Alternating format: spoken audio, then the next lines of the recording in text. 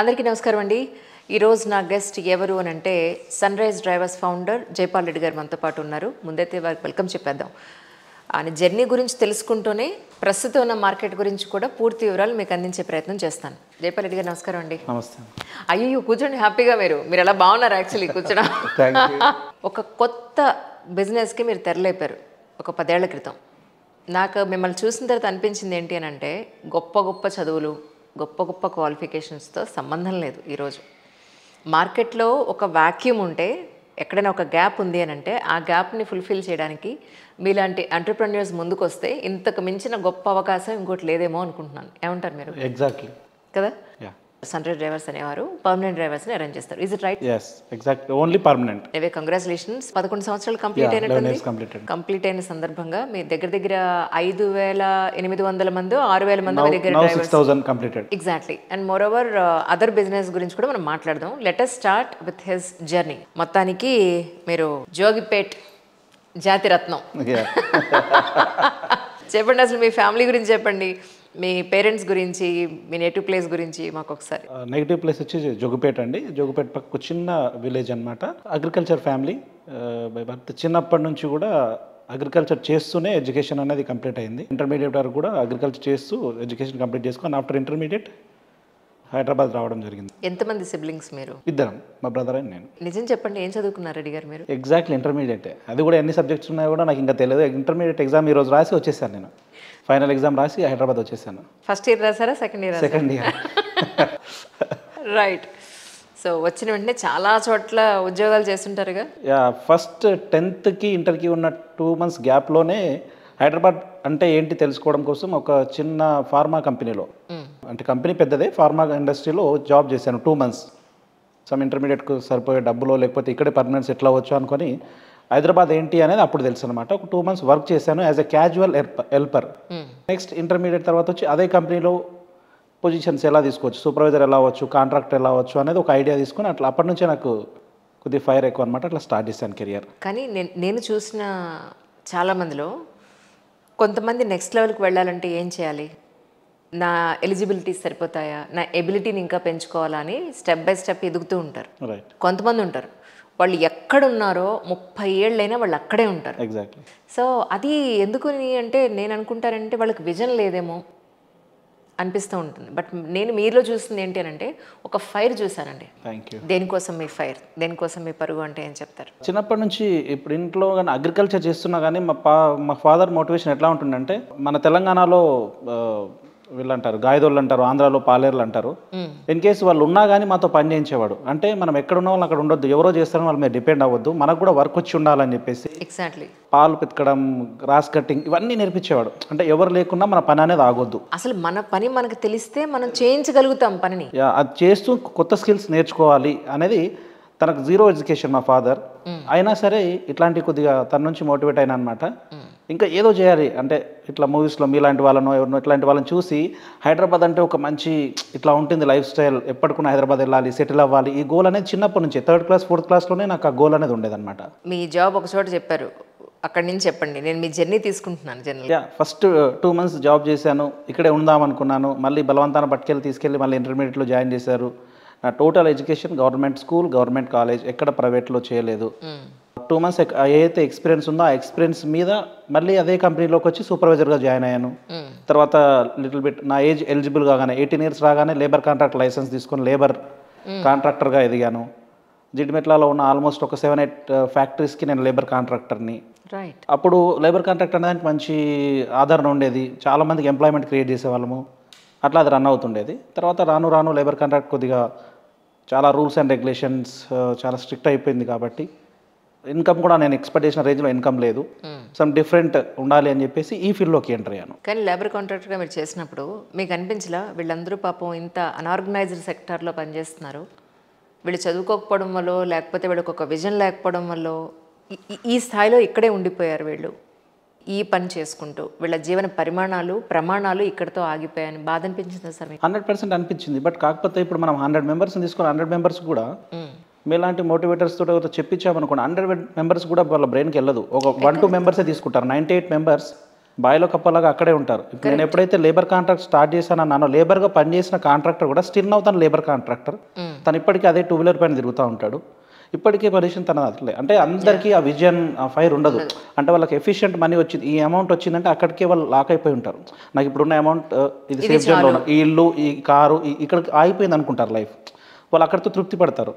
Fire ఉన్న వాళ్ళు ఏంటంటే ఇంకా కావాలి, ఇంకేదో చేయాలి, అచీవ్మెంట్ ఉన్న వాళ్ళు కొందరే ఉంటారు. అందులో 100 మందిలో ఒకరిద్దరే ముందుకు వస్తారు. మిగతా 98 మెంబర్స్ ట్రై చేస్తారు కానీ రాలేకపోతారు. కరెక్ట్. అది అంటే ఆల్మోస్ట్ 11 ఏళ్ల క్రితం ఈ వాక్యూమ్ మందిని ఎలా గుర్తించారు మీరు? చెప్పాను కదా, లేబర్ కాంట్రాక్ట్లో రికగ్నైజేషన్ లేదు అనమాట. అంటే ముందున్నంత ప్రాఫిట్ కానీ జాబ్ సాటిస్ఫాక్షన్ కానీ సెక్యూరిటీ పరంగా కానీ, అంటే మనం ఏదో జాబ్ ఇస్తున్నాం డబ్బులు వస్తున్నాయి తప్ప మనమంటూ సొసైటీకి ఏం చేయలేకపోతున్నాం జస్ట్ అన్నట్టు అనిపించింది. అదే ఇదే డ్రైవర్ అనాథరైజ్డ్ ఆర్గనైజేషన్ కాబట్టి ఎట్లా అంటే వాళ్ళకు కూడా ఒక ఐడియా లేదు. శాలరీస్ మాకు ఇంత కావాలని డిమాండ్ చేస్తారు కానీ ఎందుకు అంత శాలరీస్ డిమాండ్ చేయాలి, అంటే డ్రైవర్ బిహేవియర్ ఎట్లా ఉండాలి, డ్రెస్ కట్స్ ఎట్లా ఉండాలి, గ్రూమింగ్ ఎట్లా ఉండాలి, శాలరీ పెరగాలంటే ఏం చేయాలి అనేది వీళ్ళకి మనం కొద్దిగా ట్రైన్ చేయొచ్చు. క్లయింట్స్ రిక్వైర్మెంట్లు కూడా హ్యూజ్గా ఉన్నాయి కానీ ఎవరిని అప్రోచ్ అవ్వాలో క్లయింట్స్ కూడా తెలియదు. బిజీ షెడ్యూల్లో ఉన్న కంపెనీ ఎండీస్ కావచ్చు, మంచి సెలబ్రిటీస్ కావచ్చు, పొలిటికల్ ఎవరైనా సరే వాళ్ళకి డ్రైవర్ కావాలంటే ఎక్కడ అప్రోచ్ అవ్వాలో తెలియదు. జాబ్ లేకుండా కూడా చాలా మంది ఉంటారు, వాళ్ళని ఎట్లా అప్రోచ్ అవ్వాలో తెలియదు. కాబట్టి ఇదేదో ఇద్దరికి యూటిలైజ్ అవుతుంది. మనకు ఒక ప్లాట్ఫామ్ క్రియేట్ చేస్తే బాగుంటుందన్న ఉద్దేశంతో క్రియేట్ చేసినాను. 100% సక్సెస్. ఫస్ట్ 1 yearలోనే దాని రిజల్ట్ తెలిసింది. ఇప్పుడు హైదరాబాద్లో దాదాపుగా 6000 ఇండివిజువల్ క్లయింట్స్ నన్ను గుర్తుపడతారు. వాళ్ళందరూ టాప్ మోస్ట్. దాంట్లో ఒక 1000 to 1500 విఐపి క్లయింట్స్. ప్రతి ఒక్కరికి వాళ్ళ నేమ్ తెలిసి ఉంటుంది. అంటే అలాంటి వాళ్ళు నాతో డైరెక్ట్ కాంటాక్ట్లో ఉంటారు. స్టార్టింగ్ ఒక 11 ఏళ్ల క్రితం మీరు ఇది మొదలు పెట్టినప్పుడు ఎంత ఇన్వెస్ట్మెంట్తో మొదలు పెట్టారు, లేదా ఎంతమంది డ్రైవర్స్ మొదలు పెట్టారంటే ఏం చెప్తారు? 1 lakh 1.5 జస్ట్ ఆ చిన్న ఆఫీస్. అండ్ నేను మా వైఫ్ ఇద్దరం కలిసి స్టార్ట్ చేసాం. ఎటువంటి ఎంప్లాయీస్ తీసుకోలేదు. ఇప్పుడున్న ఆఫీసేనా? లేదండి, కేపీహెచ్బిలో చిన్న ఆఫీస్, ఒక చిన్న 2 రూములుగా ఉండేది అది. ఇక్కడ కూడా ఆయన చాలా చిన్న ఆఫీసే మెయింటైన్ చేస్తున్నారు. యాక్చువల్లీ విఐపీ క్లయింట్స్ ఉన్నా కూడా చాలా సింపుల్ ఆఫీసే మెయింటైన్ చేస్తున్నారు. లేదు, బట్ కేపీహెచ్బిలో కోకాపేట్లో మంచి కార్పొరేట్ ఆఫీస్ ఉన్నాయి, ఓకే, పెద్ద ఆఫీసెస్ ఉన్నాయి. బంజారాహిల్స్లో ఇప్పుడు ఉన్న ఆఫీస్ మెయింటైన్ చేయడానికి రీజన్ ఏంటంటే నాకు ఈ ఆఫీసే తెలుసు మరి, మీరు కేపీహెచ్బిది కోకాపేట చూడాలి. రైట్, పెద్దగా ఉంటుంది, స్పేసియస్గా ఉంటుంది, అది బాగుంటుంది.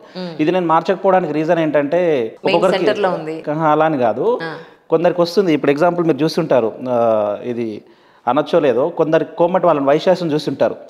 చిన్న షాప్ ఉంటుంది వాళ్ళది, వాళ్ళ చిన్న చెక్క చీర మాత్రం ఉంటుంది. ఆయన తలుచుకుంటే బంగారం చీర వేయించుకోగలుగుతాడు. అవును అవును. కానీ ఒక చిన్న స్టూల్ వేసుకొని ఆ స్టూల్ మీద పాడైపోయినది ఏదో క్లాత్ వేసుకొని కూర్చుంటాడు. ఆయన ఆస్తులు చూసినా ఆ షాప్ చూసినా కానీ కోట్లలో టర్న్ ఓవర్ ఉంటుంది. అది ఆయనకు సెంటిమెంట్. నాకు జస్ట్ లైక్ ఆఫీస్ కూడా అలాగే సెంటిమెంట్. నేను కోకాపేట ఆఫీస్లో కూర్చోను, కేపీహెచ్బి ఆఫీస్లో కూర్చోను. రైట్, ఈ ఆఫీస్ ఆ చిన్న స్పేస్ నాకు అదే కంఫర్ట్. ఎందుకంటే నేను ఎవరికో ఆఫీస్ చూపించుకోవడం కోసమో కాదనమాట. నాకు అక్కడ అది అలా ఏమంటారు, అది సక్సెస్ పాయింట్. కాబట్టి ఆఫీస్ దాన్ని ఇప్పుడు ఇమీడియట్గా మార్చి పక్కకున్న మిట్టంలో దాంట్లో పెద్ద స్పేస్ తీసుకోవచ్చు. కానీ అక్కడ ఉన్నప్పుడే మనం సక్సెస్ చూసినాం. ఎక్కువ యూజ్ మనీ చూసింది కానీ పెద్ద పెద్ద క్లయింట్స్ వచ్చింది కానీ అక్కడ నుంచే మనకి. రైట్, కాబట్టి ఆ ఆఫీస్ నేను అలాగే మెయింటైన్ చేస్తున్నాను. ఒక డ్రైవర్ని చూస్ చేసుకునేటప్పుడు మీరు మ్యాండేటరీ పాయింట్స్ అంటే ఏం చెప్తారు? స్టార్టింగ్లో అయితే అన్నోయింగ్ డ్రైవర్స్ వచ్చేవారు కాబట్టి ప్రాపర్ బ్యాక్గ్రౌండ్ వెరిఫికేషన్ అట్లా చేసేవాళ్ళం. ఓన్లీ బ్యాక్గ్రౌండ్ వెరిఫికేషన్ చేసేవాళ్ళం. బట్ ఫర్దర్గా బిజినెస్ గ్రో అవుతున్న కొద్దికి వచ్చిన ప్రాబ్లమ్స్ ఏవైతే ఉన్నాయో గుడ్ ఆర్ బ్యాడ్ మన ఎక్స్పీరియన్స్కి తర్వాత పోలీస్ వెరిఫికేషన్ చేయించడాలు అట్లాంటివి చేసాం. ఇప్పుడు అన్నోయింగ్ డ్రైవర్స్ని తీసుకోం. క్లియర్లీ నోయింగ్ డ్రైవర్స్ అంటే మన దగ్గర వర్క్ చేస్తున్న డ్రైవర్స్ రికమెండ్ అన్నా చేయాలి, క్లయింట్స్ అన్నా రికమెండ్ చేయాలి.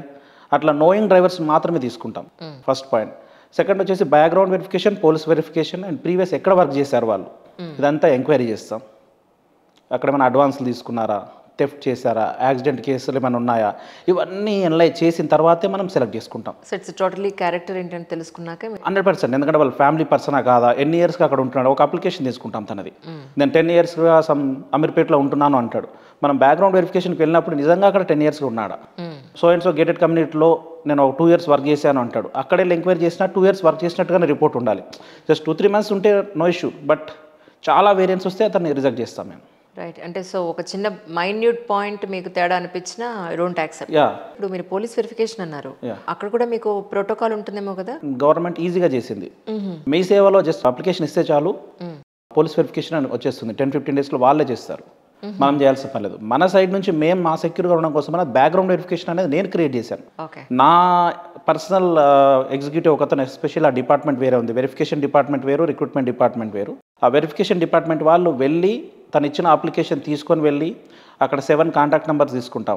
మనకు రికమెండ్ చేసిన డ్రైవర్ ఎవరు, వాళ్ళ ఫ్యామిలీ పర్సన్స్, ఇవన్నీ 7 నెంబర్స్ కరెక్ట్గా ఉన్నాయా లేవా, తను ఇచ్చిన అడ్రస్ కరెక్టా కాదా, అడ్రస్లో ఎప్పటి నుంచి ఉంటున్నాడు తను, ఇవన్నీ మనం చూసుకొని మ్యాచ్ అవుతే కనుకనే మనం జాబ్ ఇస్తాం. ఎస్పెషలీ డ్రైవర్స్ పాయింట్ ఆఫ్ వ్యూలో కొన్ని ఇంపార్టెంట్ ఎలిమెంట్స్ నేను మాట్లాడదాం అనుకుంటున్నానండి. కార్ అనేది ఒక ఏసీ ఆన్లో ఉండి ఒక క్లోజ్డ్ ఎన్విరాన్మెంట్లో ఒక చిన్న చెమట వాసన వచ్చినా కూడా కార్ అంతా అదే వాసన వస్తుంది. సో ఇలాంటి హైజీన్ అలవాట్లు కానీ బిహేవియరల్ యాటిట్యూడ్స్ కానీ ఇలాంటిది మీరు నేర్పించే అవకాశం ఉందా? 100%. ఎందుకంటే మీరు అన్నారు కార్పొరేట్ కంపెనీస్కి కావాల్సింది ఏంటంటే హ్యూజ్గా వెహికల్స్ అటాచ్ చేసుకోవడం, హ్యూజ్గా క్లయింట్స్ బేస్ పెంచుకోవడం. వాళ్ళకి ఆధారం ఉంది కాబట్టి వాళ్ళు అవన్నీ పట్టించుకోవట్లేరు.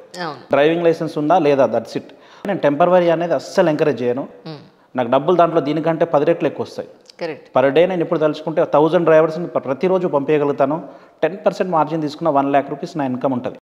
బట్ నా ఫోకస్ అది కాదు, పర్మనెంట్ డ్రైవర్స్నే ఇస్తున్నాను అనమాట. ఎందుకంటే మీరు చెప్పిన ఈ పాయింట్స్, డ్రైవర్ గ్రూమ్ ఎట్లా ఉండాలి, డ్రెస్ కట్స్ ఎట్లా ఉండాలి అనేది 100% బ్రీఫ్ చేస్తాం. మీరు అన్నట్టుగా వాళ్ళు చాలామంది ఫీల్ అవుతారు. రాగానే ఫస్ట్ మా వాళ్ళు అడుగుతారు అనమాట, ఇట్లా చినిగిపోయిన ప్యాంట్స్ వేసుకొస్తే 3/4 ప్యాంట్లు వేసుకొని, మనకు డ్రైవర్లకంటూ ఒక గ్రూమ్ కరెక్ట్గా ఉంటే శాలరీ ఎక్స్పెక్టేషన్ అనేది ఎక్కువ చేయొచ్చు, వాళ్ళకి గౌరవం వస్తుంది, రెస్పెక్ట్ ఉంటుంది. ఎలాంటి పని చేసినా అండి మన పద్ధతిలో ఉండేదాన్ని బట్టే, మన విధి విధానాలను బట్టి అవతల వాళ్ళు గౌరవిస్తారు. మనం ఏ పని చేస్తున్నాం అనేది కాదు అక్కడ. ఈవెన్ క్లీన్ చేసే వాళ్ళు కూడా మనం ఇవ్వాల్సిన రెస్పెక్ట్ వాళ్ళకి ఇవ్వాలి. వాళ్ళు లేకపోతే మనకు ఒక్కరోజు కూడా నడవదు. డిగ్నిటీ ఆఫ్ లేబర్ అంటాం కదా, అక్కడే కనిపిస్తుంది. ఏంటంటే మనం ఉండే విధానంలోనే కనిపిస్తుంది. అబ్సల్యూట్లీ. కానీ నిజానికి మీరు చాలా ఇట్స్ అ గ్రేట్ జాబ్ అండి, కరెక్ట్గా చెప్పాలంటే మీరు చేసేది. ఎందుకంటే 90% పీపుల్కి చాలా అవసరం. ఎక్కడో సెల్ఫ్ డ్రైవ్లోనే నేను వెళ్తాను అనుకునే వాళ్ళకి తప్ప, అలాంటి వాళ్ళకు కూడా ఇందాక మీరు చెప్పిన సిచ్యువేషన్స్లో వాళ్ళకు కూడా డ్రైవర్ అవసరం పడతాడు. కానీ మీరు మాత్రం పర్మనెంట్ డ్రైవర్స్ ఇస్తున్నారు కాబట్టి కొన్ని ఎగ్జామ్షన్స్ ఉన్నాయి మీకోసం. ఇంతకుముందు మీరు ఒక మాట అన్నారు, నేను మోస్ట్లీ డ్రైవర్ని ప్రిఫర్ చేయను, నేను సెల్ఫ్ డ్రైవ్ నుంచి చాలా తక్కువ తిరుగుతాను కానీ అన్నారు. బట్ మీ టైం వాల్యూ, నేను అనుకుంటాను మీ టైం వాల్యూ డ్రైవింగ్లో డైలీ 2 hours కాదండి బాబు. ఒక రోజులో నాకు 5-6 గంటలు డ్రైవింగ్ పోతుంది కదా. ఇప్పుడు ఒక క్లయింట్ మీటింగ్ వెళ్తున్నారు మీరు, ఎగ్జాంపుల్ బేసిక్ 2 hours ఇస్తున్నారు ప్రతి ఒక్కరిది. ప్రతి ఒక్క పొజిషన్లో ఉన్నారు, 2 hours తీసుకున్నా పర్ డే. మీరు ఒక క్లయింట్ మీట్కి వెళ్తున్నారు, మీరు డ్రైవింగ్ మీద ఫోకస్ చేస్తారు. ఇప్పుడున్న బయట ఒకసారి ఊహించుకోండి, ఇంత ప్లెజెంట్గా ఇక్కడ కూర్చున్నాం కాబట్టి బాగుంది మీకు. ఇదే రోడ్ పైనకి వెళ్ళి చూడండి, హార్న్ సౌండ్స్, ఆ క్రౌడ్, ఎంత మైండ్ డిస్టర్బ్ అవుతుంది. అట్లా డ్రైవ్ చేస్తూ మీరు క్లయింట్ దగ్గరికి వెళ్ళి ఏం మాట్లాడాలని మీరు ఏం ప్రిపేర్ అవ్వలేరు. ఎగ్జాక్ట్లీ. టెన్షన్ వెళ్తారు. First point. సెకండ్, వెళ్ళగానే పార్కింగ్ ఎక్కడ అనేది కూడా మీకు కన్ఫ్యూజన్. అది చెప్పొద్దు. హైదరాబాద్లో అసలు పార్కింగ్ ఎక్కడో ఉంటుంది, అది ఎక్కడో పెట్టాలి, ఎక్కడో పెట్టాలి. మళ్ళీ మీరు అంత డ్రెస్ అంతా రెడీ అయ్యి, అంత ప్రిపేర్ అయ్యి, అంతా ఉన్నది కాస్త మొత్తం మర్చిపోయారు. మీరు ఇక్కడ రెడీ అవుతారు. ఫర్ ఎగ్జాంపుల్ నా దగ్గరికి మీరు రావాలనుకున్నారు, నేను జైపాల్రెడ్డి గారితో ఈ పాయింట్లు డిస్కస్ చేయాలి అదే అని అనుకుంటారు, రెడీ అవుతారు, అంతా అవుతారు. ట్రాఫిక్లో డిస్టర్బ్ వల్ల కొద్దిగా లేట్ అవ్వడం, మళ్ళీ పార్కింగ్ ఎక్కడో వెహికల్ పెట్టి మళ్ళీ వచ్చేసరికి సగం మీరు అనుకున్న ఇంపార్టెంట్ పాయింట్లు మిస్ అయిపోతారు. వచ్చిన తర్వాత ఫీల్ అవుతారు, అరే నేను ఈ పాయింట్లు మిస్ అయ్యాను. అదే కనుక మీ పొజిషన్లో అక్కడ డ్రైవింగ్ సీట్లో డ్రైవర్, ఎగ్జాక్ట్లీ మీరు అంటున్నారు డ్రైవర్ సీట్ అని అంటున్నారు డ్రైవర్లు, కాబట్టి ఆ సీట్లో డ్రైవర్ కనుక ఉంటే, మీరు బ్యాక్ సైడ్ పక్క సీట్లో అనుకుని ఉంటే, నేను జైపాల్రెడ్డిని వెళ్ళినప్పుడు ఏమేమి క్వశ్చన్ వేయాలి ఏంటి అని మంచి ప్లాన్గా ప్లాన్ చేసుకోవచ్చు. First point. లేదంటే మీ పేమెంట్స్ వచ్చేటి ఏమన్నా ఆ ఫాలోఅప్స్ చేసుకున్న ఆ టైంలో per day 2 hours, monthly 52 hours, overall year 624 hours అవుతుంది 1 yearలో. అంటే 1 yearలో కనుక నేను నా బిజినెస్ పైన 624 hours ఫాలోఅప్ కనుక చేయగలిగితే నా ఇన్కమ్ 20 lakhs ఉంటుంది. నేను డ్రైవర్ని హైర్ చేసుకుంటే 2 lakhs అవుతుంది. అంటే నేను 18 lakhs ప్లస్లో ఉన్నట్టే కదా. చిన్న బేసిక్ ఏం కంపెనీ ఎండి కానీ ఏ చిన్న బిజినెస్లో ఉన్న ఎవరైనా సరే డైలీ 2 hours కన్నా వాళ్ళ బిజినెస్ మీద ఫోకస్ చేస్తే ఇంత ఇన్కమ్ జనరేట్ చేయొచ్చు వాళ్ళు. ఈ పాయింట్ మిస్ అవుతారు ప్రతి ఒక్కరు. ఏంటంటే 20,000 డ్రైవర్ ఇవ్వడం ఎందుకు, వెహికల్ క్లీనింగ్ చేస్తాడు, పార్కింగ్ టైంలో మనకు సేవ్ అవుతుంది, క్లయింట్ వెళ్ళేటప్పుడు టైం సేవ్ అవుతుంది, అతని పర్సనల్ అసిస్ట్ లాగా యూజ్ చేసుకోవచ్చు. మన చిన్న చిన్న పనులు ఇప్పుడు ఏదైనా ఇచ్చి రావాలంటే మనం వెళ్ళాల్సిన పని లేదు, తన బైక్ మీద వెళ్ళి ఇచ్చేసి వస్తాడు. అంటే డ్రైవర్లో పెట్టుకుంటే అంత యూటిలైజ్ ఉంటుంది. అది తెలిసిన వాళ్ళు మాత్రమే హైర్ చేసుకుంటారు, కరెక్ట్గా యూటిలైజ్ చేసుకుంటారు. అబ్సల్యూట్లీ. కానీ ఇక్కడ పర్మనెంట్ డ్రైవర్ అన్న పాయింట్కి వచ్చేటప్పటికండి, వీళ్ళు ఇంట్లో ఉన్న మనుషులతోటి, ఇంట్లో జరిగే ప్రతి విషయంతో వీళ్ళు లింకప్ అయి ఉంటారు. ప్రతిదీ వింటారు, చూస్తారు, వీళ్ళు అనలైజేషన్ ఉంటుంది. ఎంత కాన్ఫిడెన్షియల్గా ఉండాలి వీళ్ళు. అదే కదా మనకున్న. మీరు అది నేర్పిస్తారా అంటే మీరు 1-to-1 నేర్పిస్తారా, లేకపోతే ఒక గ్రూప్ ఆఫ్ పీపుల్ నేర్పిస్తారా? డైలీ మనం ఈజీ ఇప్పుడు దేవుని దయ వల్ల డైలీ 5 members 6 members రిక్రూట్ చేస్తూ ఉన్నాం. ఫస్ట్ వాళ్ళ పేషెన్సీ చెక్ చేస్తాం. మన ఆఫీస్కి విజిట్ చేయగానే వచ్చారా నీకు జాబ్ కావాలా సంథింగ్ 4 పాయింట్లు పంపిస్తే ఏ డ్రైవర్కి బుర్రకెక్కదు, విన్నప్పుడు తల ఆడిచ్చేస్తాడు వెళ్ళిపోతాడు. అలా కాదు, ఫస్ట్ పేషెన్సీ చెక్ చేస్తాం. ఆఫీస్లో 2-3 అవర్స్ వెయిటింగ్ చెక్ చేస్తాం, వెయిట్ చేయగలుగుతాడా, ఓపిక ఉందా లేదా, ఫస్ట్ అది చూసుకుంటాం. తర్వాత 5-6 మెంబర్స్ గ్యాదర్ అయిన తర్వాత 6 మెంబర్స్కి ఎట్ ఎ టైం చెప్తాం నీకు సో అండ్ సో క్లయింట్ దగ్గర డ్యూటీ, ఆ క్లయింట్ రిక్వైర్మెంట్. అందుకని మనం ఫస్ట్ క్లయింట్ రిక్వైర్మెంట్ తీసుకుంటాం. ఎగ్జాక్ట్లీ ఆ క్లయింట్కు ఇప్పుడు కొత్తగా వచ్చినాయి హైట్, పర్సనాలిటీ, రిలీజియన్ అన్నీ అడుగుతున్నారు ఇప్పుడు. కాబట్టి ఎగ్జాక్ట్ ఆ రిలీజియన్తో సహా చెప్పి బాబు నువ్వు ఇట్లా చేయాల్సి ఉంటుంది. వాళ్ళు గుడికి వెళ్తారు, నువ్వు గుడికి వెళ్ళాల్సి ఉంటుంది, చేతిలో పట్టుకెళ్తారు. లేడీస్ హెవీ శారీ కట్టుకున్నప్పుడు కానీ వాళ్ళ చేతిలో ఏమైనా ఉన్నప్పుడు కానీ, ఇప్పుడు మన సిస్టరో మన మదరో మోస్తుంటే మనం చూస్తూ ఉండలేం కదా, వెళ్ళి తీసుకుంటాం. ఎగ్జాక్ట్లీ ఈక్వల్ టు క్లయింట్ కూడా ఈక్వల్ టు మన మదర్ సిస్టర్ లాంటి వాళ్ళే. అలాంటి వాళ్ళు తీసుకెళ్తుంటే నాకేంటంటే నువ్వు డ్రైవింగ్ సీట్లో కూర్చోవడం కాదు, డోర్ ఓపెన్ చేయడం, వాళ్ళ చేతిలో ఉన్న తీసుకెళ్ళి అట్లా చేస్తే తప్పేం లేదు, అది మన డ్రైవర్ జాబ్. దాని ద్వారా మనకి శాలరీ హైక్ అయ్యే అవకాశం కూడా ఉంటుంది. మనం లేడీస్కి ఇస్తున్న రెస్పెక్ట్ అని అనుకోవచ్చు. చిన్న కిడ్స్ పిల్లలైనా సరే, స్కూల్కి వెళ్ళే పిల్లలైనా డోర్ ఓపెన్ చేసేసి తీసుకొని బ్యాగ్ వేసేసి తీసుకెళ్ళి దాంట్లో నష్టపోయేది ఏం లేదు కదా డ్రైవర్కి. ఇవన్నీ నేర్పిస్తాం. ఇవి నేర్పిస్తాం కాబట్టి మనం క్లయింట్ పాయింట్ ఆఫ్ వ్యూలో మనం సక్సెస్ అయినాం. ఇప్పుడు ఇంట్లో ఉండే పని వాళ్ళు మన డ్రైవర్సే మన ఇంటి గుట్టును బయట చెప్తారని అందరూ చెప్తూ ఉంటారు మా పెద్దవాళ్ళు. సో అలాంటి టైంలో మీరు ఇక్కడ మీ వాళ్ళకి ఏమేమి ట్రైనింగ్ ఇస్తూ ఉంటారు? ఇప్పటివరకు నా దాంట్లో హై ఎండ్ నేమ్ తీసుకోవద్దు, హై ఎండ్ క్లయింట్స్ 2 ఉన్నారనమాట. టాప్ మోస్ట్ మన ఏపీ తెలంగాణలో గుర్తుపట్టేంత క్లయింట్. ఆ క్లయింట్కి జరిగిన సంఘటన ఏంటంటే, తన ఫ్రెండ్కు తెలియకుండా ఒక ప్లేస్కి వెళ్ళి బ్రేక్ఫాస్ట్ చేస్తున్నాడు. ఆ ప్లేస్ నేను వెళ్ళట్లేదని చెప్పాడు, వెళ్ళి బ్రేక్ఫాస్ట్ చేస్తే ఈ డ్రైవరు ఆ డ్రైవరు వాళ్ళ ఫ్రెండ్ డ్రైవరు ఇద్దరు మాట్లాడుకొని మావాడు ఇక్కడికి వచ్చేసాడని చెప్పేశాడు. దానివల్ల పెద్ద ఇష్యూ జరిగిపోయింది. డ్రైవర్ జాబ్ పోయింది, పాపం 6 years చేసిన డ్రైవర్ జాబ్ పోయింది. ఇంకో కపుల్స్ అయితే డివర్స్ వరకు వచ్చినాయి. అంటే ప్రాపర్ ట్రైన్ డ్రైవర్ పెట్టుకోకపోవడం వల్ల వచ్చిన సమస్యలు ఇవి. అదే డ్రైవర్ దేంట్లో ఇన్వాల్వ్ కావాలి, దేంట్లో ఇన్వాల్వ్ అవ్వద్దని. మా డ్రైవర్లకు మేము ట్రైన్ ఏం చేస్తామంటే, సింపుల్గా డ్రైవింగ్ చేస్తున్నప్పుడు ర్యాండమ్ చెక్ చేయండి సార్, మీరు 2 crores చెక్ సైన్ చేసిన 2 crores పంపిస్తున్నాను ఇట్లా మాట్లాడండి. మళ్ళీ డ్రైవర్ అడగండి, అరే నేను ఎన్ని crores అన్నాను ఇప్పుడు అంటే, ఏమో సార్ నాకు తెలియదు అంటాడు. అంటే విన్నా సరే మాకు తెలియదు అనడం మనం నేర్పిస్తాం. ఏది వినాలి, ఏది విన్నట్టు ఉండాలి, మన రోల్ ఏంటి, మనం చేయాల్సిన పని ఏంటి, మనం ఎంతవరకు అనేది ఇక్కడ చూసుకోవాలి. అది ట్రైన్ చేస్తాం డ్రైవర్. వీళ్ళకి తెలియదు, అరే సార్ అడిగాడు కదా సార్ 2 crores అన్నాను సార్ అంటే 2 crores అన్నది విన్నాడు కాబట్టి మిగతాది మొత్తం విన్నాడు. ప్రతిసారి జర్నీలో మొత్తం సీక్రెట్స్ మాట్లాడుకోవాలంటే కార్ ఆపడము, డ్రైవర్ దించడము, మీరు దిగడం జరగదు. కాబట్టి డ్రైవర్ను మన పర్సనల్గా మలుచుకోవాలి, వాడికి ఇవ్వాల్సిన ఇచ్చేసి బెనిఫిట్స్ వాడు మన అనుకునేటట్టు చేసుకొని, మీరు ఎన్ని పర్సనల్ మాట్లాడుకున్నా వాడు కూడా మనది అన్నట్టుగానే కడుపులో పెట్టుకుంటాడు. ఇంట్లో ఏమంటారు, క్లీనింగ్ చేసేవాడు లేకపోతే అంతా మనం ఎలా చేసుకుని ఎంత సఫర్ అవుతాము. ఇందాక మీరు చెప్పినట్టు ఈ పని చేసుకోకపోతే ఇంకా ఇన్ని లక్షలు మనం సంపాదించగలం అన్న పాయింట్లో మోస్ట్ ఆఫ్ ది టైమ్స్ ఇలాంటి సిచ్యువేషన్స్ వచ్చినప్పుడు వీళ్ళు ఎంత కాన్ఫిడెన్షియల్గా ఉంటారు అనేది మనం 1కి 100 సార్లు చెక్ చేసుకోవాల్సిన అవసరం ఉండాల్సిన పరిస్థితులు ఉన్నాయి రైట్ నౌ. సో మీ దగ్గర మీరిచ్చే ట్రైనింగ్లో సో అలాంటి పరిస్థితులు 19% రావు అని అంటున్నారు అనేది అనుకోవచ్చా? 100%. ఎందుకు అంటే మన దగ్గరికి డైలీ 100 డ్రైవర్స్ విజిట్ చేస్తే మేము 10 డ్రైవర్స్ని సెలెక్ట్ చేస్తాం, మిగతా 90 డ్రైవర్స్ని రిజెక్ట్ చేస్తాం. ఎందుకంటే ఇక్కడ మాట్లాడుతున్నప్పుడే పక్క డ్రైవర్తో మాట్లాడడం, స్టాఫ్తో మాట్లాడే విధానం, ఇవన్నీ చూస్తే అర్థమైపోతుంది ఆ డ్రైవర్ ప్రొఫెషనల్ డ్రైవర్ కాదని తెలిసిపోతుంది. ప్రొఫెషనల్ డ్రైవర్ ఎప్పుడు ఎక్కువ మాట్లాడు, వచ్చాడా తన పని ఏందో తను చూసుకున్నాడా, నా శాలరీ ఎంత, నా టైమింగ్స్ ఎంత, అది మాట్లాడుకుంటాడు, మనకు కావాల్సిన డాక్యుమెంట్స్ ఇస్తూ ఉంటాడు. ఇవన్నీ మన అబ్జర్వేషన్లో 3 interviews జరుగుతూ ఉంటాయి. రిసెప్షన్లో ఒక అమ్మాయి మాట్లాడుతుంది, బేసిక్ డీటెయిల్స్ తీసుకుంటుంది, తర్వాత ఇంటర్వ్యూ చేస్తాడు, తర్వాత మన దగ్గర జాబ్కి సూట్ అయ్యేది కానీ డీటెయిల్స్ చెప్తాడు.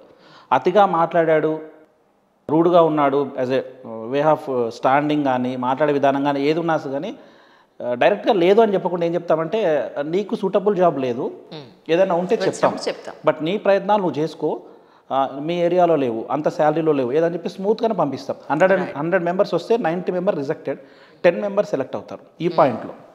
ఎందుకంటే పర్సనల్స్ మెయింటైన్ చేస్తాడా లేదా, ఆ క్లయింట్స్కి సూట్ అవుతాడా లేదా అనేది. ఇప్పుడు ఎక్కడో ఎందుకు మా సెక్టరే మీరు తీసుకుంటే మీడియా సెక్టర్లో జర్నలిస్టులు అనండి, ఎనీ అదర్ డిపార్ట్మెంట్స్ మీరు తీసుకుంటే కనుక నేను ఒక్క ఇంటర్వ్యూ చేసి వెళ్ళిపోతాను అంటే కుదరదు ఇక్కడ. దీనికి సమ్ టైమ్స్ వాయిస్ అవుట్ చేయాల్సి ఉంటుంది, కొన్ని టైమ్స్ యాడ్స్ వస్తాయి, వాటికి కూడా కమర్షియల్స్ వాయిస్ ఇవ్వాల్సి ఉంటుంది, సమ్ టైమ్స్ బయటకు వెళ్ళి స్టోరీలు చేయాల్సి ఉంటుంది, ఇది ఏది కాదన్నట్టు సమ్ టైమ్స్ మూవీస్ యాడ్ అవుతూ ఉంటాయి. ఇలా ఒక మనిషి నాది ఇది ఒక్కటే ప్రొఫెషన్, ఇది ఒక్కటే చేస్తాననే పరిస్థితులు అయితే ప్రస్తుతానికి లేవండి. లేవు. మల్టిపుల్ వర్క్స్, అల్టిమేట్ టాలెంట్ లేకపోతే ఏ కంపెనీ మనల్ని ఉంచుకునే పరిస్థితి లేదు. అవును, నేను పొలిటికల్ జోన్ ఒక్కటే చేస్తా అంటే పొలిటికల్ జోన్లో మనకి అన్ని ఇంటర్వ్యూలు ప్రతిసారి దొరకవు. సో అన్ని రకాల ఇంటర్వ్యూలు చేయగలిగే వాళ్ళకు ఉన్న demand only okay type of ఇంటర్వ్యూలు చేసే వాళ్ళకి లేదు ఈరోజు. అవును. ఇలానే డ్రైవర్స్ కూడా ఉంటుంది. వీళ్ళు నేను ఒక్క డ్రైవింగే చేస్తాను, పొద్దునెళ్ళి సాయంత్రం వచ్చేస్తానంటే కుదరదు. ఇంట్లో ఒకవేళ ఇందాక మీరు చెప్పినట్టు లేడీస్ ఎవరైనా చేతిలో లగేజ్ ఉంటే పట్టుకోవాల్సి ఉంటుంది, చంటి పిల్లలు లేడీస్ ఉంటే వాళ్ళకి సపోర్ట్ చేయాల్సి ఉంటుంది, డోర్ తీయాల్సి ఉంటుంది, లేదా ఒక బొకే పట్టుకోవాల్సి ఉంటే పట్టుకోవాల్సి ఉంటుంది. ఇవన్నీ వాళ్ళకి మ్యాండేటరీ ఈరోజు. ఇవన్నీ కూడా వాళ్ళకి నేర్పిస్తున్నారా? మ్యాండేటరీ కాదు, యాక్చువల్గా మీరు చెప్పినవన్నీ ఒకప్పుడు డ్రైవర్ జాబ్స్. మీరు ఓల్డ్ డ్రైవర్స్ని తీసుకోండి, అంబాసిడర్ కార్ మీకు గుర్తుందా? అంబాసిడర్ కార్ ఉన్నప్పుడు ఆ డోర్ మీరు ఓపెన్ చేసినా ఓపెన్ అవ్వదు, ఎందుకంటే అంత హార్డ్ ఉంటుంది. First point. వాళ్ళు వచ్చి టక్కున దిగి 100% డ్రైవర్ దిగి అంబాసిడర్ కార్ డోర్ ఓపెన్ చేసి చేతులు ఏమైనా ఉంటే తీసుకెళ్ళడాలు, చిన్న చిన్న గ్రాసరీస్ బయటకు వెళ్ళాలనుకుంటే, ఇప్పుడు ఎగ్జాంపుల్ మీకు చిన్న అనుకోకుండా రిలేషన్ వచ్చారో, లేకపోతే ఇంట్లో షుగర్ అయిపోయింది, సంథింగ్ ఏదో అయిపోయింది, దానికోసం మీరు కార్ వేసుకొని డ్రైవర్ వేసుకొని పోరు. బాబు కొద్దిగా జనరల్ స్టోర్కి వెళ్ళి ఈ ఐటమ్స్ తీసుకురా అంటే తన బైక్ వేసుకుని వెళ్ళి తీసుకురావడం, ఇవన్నీ డ్రైవర్ చేయాల్సిన పనులే. కరెక్ట్. కస్టమర్లు ఏంటంటే ఇది ఎస్పెషల్లీ నీ పని అని గుర్తు చేయడం కాదు, ఎగ్జాక్ట్లీ అతని పనే, బట్ దానికి తగ్గట్టుగా డ్రైవర్ కూడా ఆ విధంగా చూసుకోవాలి. పర్సనల్ పనులన్నీ చేయించుకుంటున్నప్పుడు పర్సన్ కూడా పర్సనల్గా చూసుకోవాలి, దానికి తగ్గట్టు కొన్ని డబ్బులు ఇవ్వడము, శాలరీ హైక్ చేయడం ఏదో చేయాలి. శాలరీ మాత్రం నేను ఇంత ఇస్తాను, నువ్వు ఏం చేస్తున్నావు, జస్ట్ డ్రైవింగ్ చేస్తున్నావు అనేది మెన్షన్ చేస్తారు. శాలరీ పార్ట్కి వచ్చే వరకు అది మెన్షన్ చేస్తారు, పనులు మాత్రం అన్ని కావాలంటారు. అలా అలా అలా ఏమైందంటే అందుకని డ్రైవర్లు కూడా రిస్ట్రిక్షన్, నా పని ఇది కాదు అని. అదే మనం లిమిటెడ్ రెండు వైపుల నుంచి ఉండాలండి. వీళ్ళు చూసుకునే విధానం అంతా మన మనిషి అని వీళ్ళు చూసుకోవాలి, మన వాళ్ళే కదా ఒక చేయి వేద్దాం, ఒక పని చేద్దాం చెప్పే విధానం ఉంటుంది. ఇప్పుడు మీరే ఎగ్జాంపుల్ చెప్పారు, బాబు వెజిటబుల్ మార్కెట్కి వెళ్ళి ఒక 2-3 టైప్స్ ఆఫ్ వెజిటేబుల్, పాలకూర తీసుకురా, టమాటాలు తీసుకురా, గోంగూర తీసుకురా అని చెప్పారు.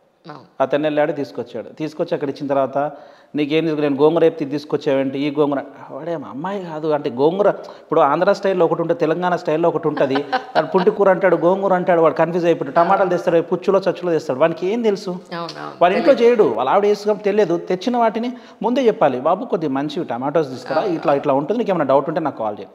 అక్కడికి వెళ్ళి కాల్ చేస్తే వీళ్ళు కాల్ ఎత్తారు, బిజీ పర్సన్స్, ఏదో ఒకటి తీసుకొస్తాడు, ఏదో తీసుకొచ్చి తిట్లు పడతాడు. అంటే వాడు ప్రొఫెషన్ సంబంధించిన కాదు, డ్రైవింగ్లో ఏదైనా మిస్టేక్ చేసి తిట్టవచ్చు, అది అడిషనల్గా ఏదో ఇష్టంతో చెప్పి చేయించుకుంటారు, ప్రేమగా చెప్పి చేయించుకొని, అరే ఈసారి ఇట్లా తెచ్చినావు అమ్మా, నెక్స్ట్ టైం ఇట్లా దేవద్దు, ఇట్లా అని చెప్తే అది బాగుంటుంది. రూడ్గా వాడి మీద ర్యాష్గా బిహేవ్ చేసి నీకు ఈ పని కూడా చేత కాదు, అది కాదంటే వాడు హట్ అయిపోతాడు, జాబ్ వదిలేస్తాడు. ఇంకోటి ఇప్పుడు ఒక 1000 జాబ్స్ ఉన్నాయంటే ఊకే షిఫ్లింగ్ అవుతున్నాయి, ఎందుకంటే ఇట్లాంటి చిన్న చిన్న ఈగోస్ వల్లే, వాళ్ళకి చెప్పడం రాదు, వీళ్ళకి వినడం రాదు. వీళ్ళైనా సెట్ అయిపోవాలి, మా ఓనర్ మైండ్ సెట్ అంతే, వాడు అట్లాగే అరుస్తూ ఉంటాడు, నేను ఇట్లా వీళ్ళైనా సెట్ అవ్వాలి, వీళ్ళు సెట్ అవ్వరు, వాళ్ళు సెట్ అవ్వరు, అందుకని షిఫ్లింగ్ ఒక 1 year 2 yearsలో డ్రైవర్ మానేస్తారు, వాళ్ళకి ఇంకో డ్రైవర్ అవసరం, ఇతనికి ఇంకో జాబ్ అవసరం. దీనివల్లే నాకు craze పెరిగిందన్నమాట. Let us come to driving.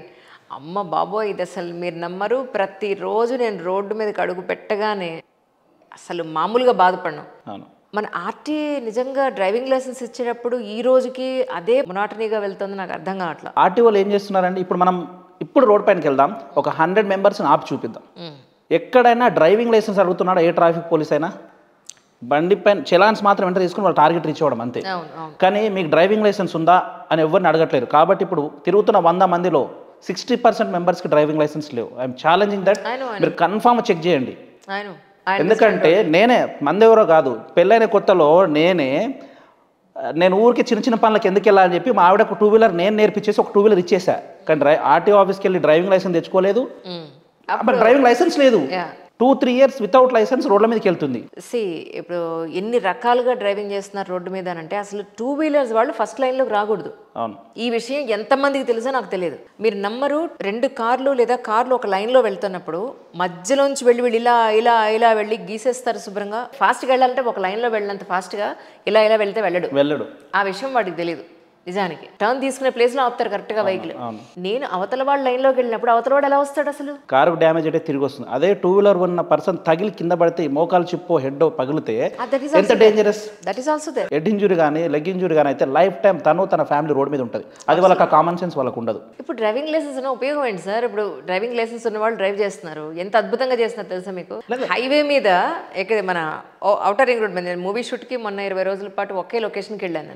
Outer ring road మనకి ఇన్ని వేస్ ఉన్నాయి కదా, ఒక 3 ways ఉన్నాయి, 6 lane రోడ్. అది ఒక్కొక్కసారి కింద నుంచి సబ్ లైన్ లోంచి వచ్చే వెహికల్స్ కూడా కలుస్తాయి.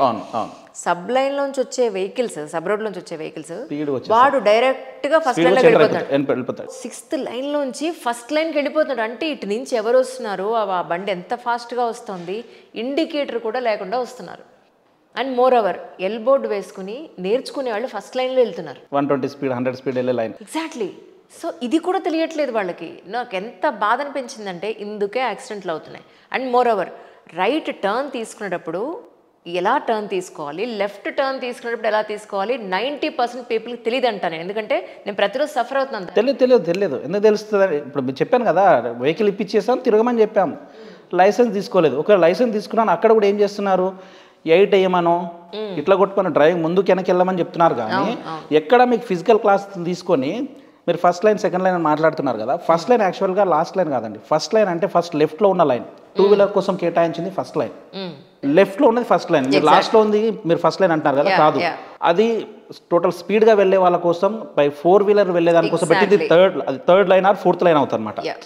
ఫస్ట్ లైన్ 2 వీలర్ కోసం, దాంట్లో 2 వీలర్ మాత్రమే వెళ్ళాలి. జనాలు మీరు రాంగ్గా తీసుకోవద్దు. రైట్ నుంచి ఉన్న ఫస్ట్ లైన్ కదా ఆయన చెప్పేది, లెఫ్ట్ నుంచి ఉన్న ఫస్ట్ లైన్ అది ఫస్ట్ లైన్. ఎందుకంటే మనం ఎంటర్ అవుతున్నామంటే అది ఫస్ట్ లైన్ కదా, స్ట్రేట్గా అక్కడికి వెళ్ళట్లేదు కదా. ఫస్ట్ ఎంటర్ అవుతున్నది ఫస్ట్ లైన్. ఆ ఫస్ట్ లైన్ అనేది 2 వీలర్ కోసం. ఆ ఫస్ట్ లైన్లోనే కనుక 2 వీలర్స్ వెళ్తే సెకండ్ లైన్ థర్డ్ లైన్లో 2 వీలర్ లేదంటే ఒక్కసారి మీరు ఇమాజిన్ చేసుకోండి రోడ్ ఎంత క్లియర్గా కనిపిస్తుంది విజన్ మీకు. సెకండ్ లైన్లో వచ్చేసి ఆటోస్, ట్రక్స్, బస్సెస్, ఈ 3 ఎందుకంటే మీరు ఆర్టీసీ బస్సును చూడండి. ఫస్ట్ లైన్ బైక్లో ఉన్న బస్ స్టాప్ దగ్గరికి వస్తాడు, మళ్ళీ ఇలా తీసేసుకుంటాడు, మళ్ళీ లెఫ్ట్ కట్ చేసుకుంటాడు. అంటే వెనకాల ఉన్న వాళ్ళు మొత్తం బస్ దగ్గర స్ట్రక్ అయిపోతారు. అందుకని తను మిడిల్లో వెళ్తే 99% బస్సెస్కి యూటర్న్స్ అనేవి ఉండదు, ఒక స్ట్రేట్ రూట్ ఉంటుంది. ఫర్ ఎగ్జాంపుల్ మైదీపట్నం నుంచి జీడిమెట్ల బస్ తీసుకుంటే స్ట్రేట్కి వెళ్తే ఎక్కడ యూటర్న్ తీసుకోవాల్సిన పని లేదు అతనికి. కాబట్టి థర్డ్ లైన్లోకి ఎందుకు enter కావాలైనా? First line bike, second line trucks and buses, third line cars. కనుక ఈ 3 కనుక ఫాలో అవుతే సిటీలో ఉన్న మినిమం 30-40% ట్రాఫిక్ అనేది తగ్గుతుంది. ఇది ఈ పాయింట్ ఎవరు మెన్షన్ చేయలేదు, ఎవరు చెప్పరు. Correct. Road sense, traffic sense లేదు కాబట్టే మనం ఇంత సఫర్ అవుతున్నాం. మనం ఒక్కళ్ళకి ఉంటే ఉపయోగం లేదు, మన చుట్టుపక్కల ఉన్న అందరికీ ఉంటే గానీ ట్రాఫిక్ తగ్గదు. యాజ్ ఎ సెడ్ మీరు ఒక ఇంటర్వ్యూలో చెప్పారు, రోడ్లు ఎంత పెద్ద చేసుకున్న ఉపయోగం లేదండి, కామన్ సెన్స్ ఉండాలి ఫస్ట్ జనాలు. మీరు కేపీహెచ్బీ చూసి ఉంటారు కదా, 5 years క్రితం 6 years క్రితం కేపీహెచ్బీ చూసారా? 2 లైన్ రోడ్, అది 4 లైన్ రోడ్ అయినా ట్రాఫిక్ ఏమైనా తగ్గిందా? మెట్రో లేదప్పుడు, చిన్న road without metro, just 2 line road. అప్పుడు ట్రాఫిక్ నిజాంపేట నుంచి వైజంక్షన్ రావాలన్నా ఒక 1 hour పట్టేది, ఇప్పుడు కూడా 1 hour పడుతుంది. మెట్రో వచ్చిన తర్వాత తగ్గాలి, ప్లస్ 4 లైన్ రోడ్ ఎక్స్టెన్షన్ అయింది తగ్గాలి. ఎందుకు తగ్గట్లేదు? మీరు ఇంకా 6 లైన్ కాదు 8 లైన్స్ వేయండి, తగ్గదు. జనాల మైండ్ సెట్ మారేంత వరకు ట్రాఫిక్ని తగ్గించడం దేవుడి తరం కూడా కాదు. ఈ ట్రాఫిక్ పోలీసులు కానీ పొలిటీషియన్స్ కానీ ఏం చేయలేరు. ఫస్ట్ జనాలలో అవేర్నెస్ రావాలి, నేను వెళ్ళాల్సిన వే ఏంటి అనేది. వేరే కంట్రీస్లలో మన కంట్రీస్లో ఉన్న తేడా ఏంటి? మన కంట్రీ అంత బెస్ట్ రోడ్ వేరే కంట్రీస్లో లేవండి. I will challenge that. చైనాలో దాంట్లో వేరే కంట్రీస్లో చూసుకుంటే మన రోడ్స్తో పోల్చుకుంటే వరస్ట్ రోడ్స్ అవి. రోడ్స్ వరస్ట్, వాళ్ళ బ్రెయిన్ షార్ప్, అందుకని వాళ్ళు సస్టైన్ అవుతున్నారు. ఇప్పుడు ఈ వీడియో వాళ్ళు చూసిన వాళ్ళు చూడండి, జపానీస్ ట్రైన్ ఎక్కుతున్నప్పుడు ఎట్లా ఎక్కుతున్నారు చూడండి, బస్ ఎక్కుతున్నప్పుడు ఎట్లా ఎక్కుతున్నారో చూడండి, 2 వీలర్ రోడ్ సైన్స్ ఎట్లా ఉంది చూడండి. ఒక దిగుతున్నవాడు మొత్తం దిగి కంప్లీట్ అయ్యేంత వరకు వెయిట్ చేస్తాడు విత్ ఇన్ ఒక 10 seconds. అందరూ కంప్లీట్ అయిన తర్వాత వీళ్ళు సీక్వెన్స్గా మళ్ళీ ఎక్కుతారు. మన వాళ్ళు నలుగురు ఇట్ని తోసుకుంటూ ఎక్కుతాడు. వీడు బోర్డు లోపలోడు బయటికి రాడు, బయటోడు లోపలికి పోడు. ఎక్కడో ఎందుకు అసలు ఫ్రీ లెఫ్ట్ ఉంటుంది మనకి. ఫ్రీ లెఫ్ట్లో ఆర్టీసీ బస్సు క్లోజ్ అయిపోయిన వీడియోలు నా ఫోన్లో ఎన్ని ఉన్నాయి మీకు చూపిస్తాను. ఆర్టీసీ బస్సే ఫ్రీ లిఫ్ట్కి అడ్డం పెడుతుంది ఫస్ట్ ఎవ్రీ డే అండి. ఇప్పుడు మీ ఆఫీస్ అమీర్పేటలో ఉంది రైట్ నౌ. అమీర్పేట నుంచి నేను సరదీ స్టూడియోస్ మీదుగా లెఫ్ట్ తీసుకుంటాను ఇంటికి వెళ్ళడానికి. అది ఫ్రీ లెఫ్ట్, బ్లాక్ చేసేస్తారు, శుభ్రంగా బ్లాక్ చేస్తారు. అక్కడే ఉంటారు కానిస్టేబుల్, ఎవ్వరూ అది చెప్పరు. నేను ఏమంటున్నా అంటే ఫైన్లు వేస్తున్నారు బాగుంది, ఈ ఫైన్లు అంతా దేనికి ఖర్చు పెడుతున్నామని నాకైతే తెలియదు నిజంగా. హెల్మెట్ లేకపోతే డబ్బులు, లైసెన్స్ లేకపోతే డబ్బులు, లేదంటే ఇంకా దేనికో చలాన్లు బోల్డ్ అని వేస్తున్నప్పుడు ఈ ఫ్రీ లెఫ్ట్లు క్లోజ్ చేస్తున్న వాళ్ళకి ఎందుకు వేరు? అండ్ మోర్ ఓవర్ 11 దాటిన తర్వాత ఎంతమంది హెల్మెట్లు లేకుండా అస్తవ్యస్తంగా, ఈ రోజుకి డే టైం లేదు నైట్ టైం లేదు, రోడ్లోనే కుడి చేతి వైపున మనకి ఆపోజిట్లో వచ్చే 2 వీలర్స్ లేవా, కారులు లేవా, ట్రక్కులు లేవా, మరి ఇవన్నీ ఎందుకు పట్టించుకోవట్లేదు? నాకు ఇది చాలా బాధాకరంగా ఉందండి నిజంగా. ఇప్పుడు ట్రాఫిక్ సిన్సియర్గా ఉన్న ఏదో జాబ్ కోసం ట్రై చేస్తూ, లేకపోతే ఏదో మెడికల్ షాప్ ముంగట, హాస్పిటల్స్ ముంగట, ఇక్కడ ముందున్న వెహికల్స్ దగ్గరికి వెళ్ళి వాళ్ళ టార్గెట్ రీచ్ అవ్వడం కోసం అక్కడ వెళ్ళి చలాన్లు కొడతారు తప్ప క్లియర్లీ ఈ మెన్షన్ చేస్తున్నందుకు రియల్లీ ఎక్స్ట్రీమ్లీ సారీ డిపార్ట్మెంట్ది. వాళ్ళు పోలీసులు ఏంటంటే వాళ్ళు కూడా యాజ్ ఎ హ్యూమన్స్ వాళ్ళ జాబ్ వాళ్ళు చేసుకోవాలి. వాళ్ళ 8 hours 10 hours జాబ్ చేసుకోవడం కోసం వెళ్ళి వాళ్ళ టార్గెట్ రీచ్ చేసేసుకొని వెళ్ళిపోతారు తప్ప. చలాన్ల మీద ఉన్న టార్గెట్ మనుషుల్ని కరెక్ట్ చేసే పాయింట్. ఎందుకంటే మన సిస్టమ్ అట్లా ఉంది. నువ్వు జాబ్ చేస్తున్నావు అని చెప్పేసి నువ్వు పని చేయాలి, పని చేసావు అని ప్రూవ్ చేసుకోవాలంటే నువ్వు ఇన్ని చలాన్లు ఎంటర్ చేసుకొని రావాలి. వాళ్ళకు టార్గెట్ ఉంది డిపార్ట్మెంట్ వాళ్ళు. కాబట్టి వాళ్ళు ఆ చలాన్ని ఎంటర్ చేసుకుంటారు, వచ్చేసి కూర్చుంటారు, చేస్తారు. ఎందుకంటే వాళ్ళు పిల్లలు వదిలేసి రోడ్ల మీద 30 days వరకు వాళ్ళకంటూ వీక్లీ ఆఫ్స్ అంటూ వాళ్ళకంటూ ఒక పండగలు పబ్బాలంటూ ఉండవు. వాళ్ళు ఆ ఫ్రస్ట్రేషన్లో ఉంటారు. ఫస్ట్ పాయింట్, ఆ ఫ్రస్ట్రేషన్ ఎవరి మీద తీయాలి? జనాల మీద తీయాలి. అందుకనే వాళ్ళు ఆ చలాన్ని ఎంటర్ చేసుకుంటారు. ఇష్టం వచ్చిన మెడికల్ షాప్ మీద ఏదో వాళ్ళ పేషెంట్ హాస్పిటల్లో ఉంటాడు, అటెండర్ వెళ్ళి మెడికల్ షాప్ దగ్గరికి వెళ్తా ఉంటే వాడు బండి ఎత్తుకొని వెళ్ళిపోయి పోలీస్ స్టేషన్కి వెళ్ళిపోతాడు. వాడు ఆల్రెడీ బాధలో ఉన్నాడు, వాడు బయటకు వచ్చి చూస్తే వెహికల్ అక్కడ ఉండదు. మళ్ళీ వాడు పోలీస్ స్టేషన్కి వెళ్ళి సార్ ఇక్కడ మెడికల్ అంత అనవసరం, చలాన్ కట్టి తీసుకెళ్ళు అంటే ఎవరైతే సఫర్ అవుతున్నారో వాళ్ళని ఇంకా సఫర్ చేస్తుంటుంది. మన సిస్టమ్ అట్లా ఉంది. అదే ఎవరైతే రూడ్గా త్రీ మెంబర్స్ ఎక్కి నంబర్ ప్లేట్ లేకుండా బర్ర మన సౌండ్ వేసుకుని వెళ్ళే బైక్లను మాత్రం వీళ్ళు ఆపలేరు, చేయలేరు. వీళ్ళని ఇది వీళ్ళకి చేత కాదు. క్లియర్ చెప్తున్నా, వీళ్ళకి వాళ్ళ ప్రయత్నం వాళ్ళు చేస్తున్నా ఇంకా జరుగుతున్నాయి ఇలాగే అంటే వాళ్ళు తప్పించుకుని వెళ్ళిపోతారు. సింపుల్ గా జనాలకు భయం లేదు. జనాలకు భయం లేదంటే ఎవరైతే భయపడుతున్నారో 70-80 పీపుల్స్ భయపడుతున్నారో వాళ్ళే భయపడతారు. వీళ్ళు ఎవరైతే చలాన్లు కడుతున్నారో భయపెడుతున్నారో వీళ్ళు మాత్రమే అక్కడ పోలీసులను చూసి భయపడుతూ ఉంటారు. వేరే వాళ్ళు ఉంటారు, వాడు రోడ్డుకి వెళ్తాడు, కావాలని తప్పించుకొని వెళ్ళిపోతాను చెప్పి కట్ట కొట్టుకొని తప్పించుకొని రోడ్డుకి వెళ్ళిపోతారు. వాళ్ళు ఏం చేయలేదు. వీళ్ళు వాకిటాకిలో కమ్యూనికేట్ చేసి ముందున్న వాళ్ళు ఇట్లా కట్టి ఆపండి వాడిని, అవన్నీ చేస్తే వాళ్ళు ఎందుకు నెక్స్ట్ టైం అట్లా చేస్తారు? సైలెన్సర్ చూసారు ఆ సౌండ్ ఎట్లా వస్తాయో. ఇప్పుడు అమీర్పేట్ పంజాగుట్ట సిగ్నల్ దగ్గర నుంచి ఫుల్ సౌండ్ చేసుకుంటూ ఒక వెహికల్ 2-wheeler బయలుదేరింది. అమీర్పేట్ దగ్గర కమ్యూనికేట్ చేసి ఒక ఫుల్ వాల్యూమ్తో ఆ సైలెన్సర్ పెట్టుకుని చాలా డిస్టర్బెన్స్గా ఉంది అక్కడ ఆపండి అని ఆపితే వాడు నెక్స్ట్ టైం ఆ సైలెన్సర్ తీసేస్తాడు కదా. ఎగ్జాక్ట్లీ వీళ్ళు అది చేయరు. ఇప్పుడు ఈయన జాబ్ ఏంటి, మనం ఎట్లా జాబ్ చేస్తున్నాం, అతను కానీ ఆయన జాబ్ అది చేసుకుంటాడు, తప్పించుకుని పోయాడు, అయిపోయింది, దొరికినామని పట్టుకున్నాడు, వదిలేస్తాడు, వాడు మళ్ళీ అలాగే దర్జాగా తిరుగుతాడు. డ్రంక్ అండ్ డ్రైవ్లో చలాన్లు నేడాలు ఇవన్నీ బాగానే ఉన్నాయి, కానీ రోడ్లు ఎలా ఉన్నాయండి మన వర్షాలకు ఎంత దారుణం అయిపోయినాయి. దాని గురించి ఎవరు మాట్లాడు ఈ చలాన్లన్నీ మరి ఏం చేస్తున్నట్టు ఇవన్నీ R&Dకి సంబంధించినవి. డబ్బులు ఎంత వచ్చినా మన గవర్నమెంట్ సరిపోదు, వీళ్ళ జీతాలు పెంచుకోవాలి, ప్రతి ఒక్కటి ఎందులో డబ్బు మనం మనీ ఫైనాన్షియల్ విషయంలో మనం మాట్లాడలేదు, ఎందుకంటే దానికి మనకు పూర్తి నాలెడ్జ్ లేని మనం మాట్లాడలేదు. ఆ డబ్బులు వాళ్ళ శాలరీస్కి వాడుతున్నారా, ఇంకా ఏదైనా మంచి దానికోసం వాడుతున్నారా? డబ్బులు అయితే వాడతారు, బట్ నేనైతే డబ్బు గురించి కాదు. ఉన్న ఈ పర్సన్ సిస్టమ్ కొద్దిగా ఇప్పుడున్న పోలీసులే ఉన్నారు. ఇప్పుడు ఎగ్జాంపుల్ రేవంత్ రెడ్డి ఆఫీస్ నుంచి రోజు మార్నింగ్ ఇటు నుంచి వెళ్తాడు, ఈవినింగ్ అటు నుంచి వస్తాడు. థౌజండ్స్ ఆఫ్ కాప్స్ రోడ్ల పైన అట్లా నిల్చొని ఉంటారు. దానికోసం యూటిలైజ్ అంత మ్యాన్ పవర్ యూజ్ చేస్తున్నారు. నేను ఒక ట్రాఫిక్ పర్సన్తో మాట్లాడాను, నేను మెన్షన్ చేయలేను, మంచి పొజిషన్లో ఉన్నాడు, ట్రాఫిక్లో హెడ్ అతను. సరే ఎందుకు సార్ మరి అట్లా నించోబెట్టే బదులు ప్రతి ఒక్క జంక్షన్ దగ్గర ఇట్లా నేను ఒక ఫతేనగర్ ఫ్లైఓవర్ నుంచి వస్తూ ఉంటాను, ట్రాఫిక్ కానిస్టేబుల్ అక్కడ లేడు అంటే నాకు ఆ ఫ్లైఓవర్ క్రాస్ అవ్వడానికి 25 minutes పడుతుంది. అదే ఒక కానిస్టేబుల్ అక్కడ ఉండి 4-wheeler ఇట్లా వెళ్ళాలి, బైక్ ఇట్లా వెళ్ళాలని చెప్తే నేను 8 minutesలో క్రాస్ అవుతున్నాను, 25 minutes పట్టే చోట 8 minutesలో రీచ్ అవుతున్నాను. అంటే మీ మ్యాన్ పవర్ అక్కడ పెట్టి కనుక ప్రతి దగ్గర ఆర్గనైజ్ చేయగలిగితే Nagarjuna circle, Jubilee check post, Panjagutta, Ameerpet circle ఎక్కడైతే ట్రాఫిక్ జామ్ ఉందో అక్కడ నించొని ఫ్రీ లెఫ్ట్కి వదలండి అని చెప్పేసి గైడెన్స్ ఇవ్వగలిగి, మిడిల్ లైన్లో స్ట్రేట్ వెళ్ళే వాళ్ళు, యూటర్న్ తీసుకునే వాళ్ళు రైట్లో వెళ్ళండి అని చెప్పి కొన్ని గైడెన్స్లు కనుక మీరు ముందు నుంచి ఇవ్వగలిగితే, జనాలను అవేర్నెస్ పెంచగలిగితే చాలా హెల్ప్ అవుతుంది కదంటే. అంత మ్యాన్ పవర్కి శాలరీస్ ఎక్కడి నుంచి ఇవ్వాలి చెప్పాలి అని అడిగాడు నా క్వశ్చన్ ఆయన.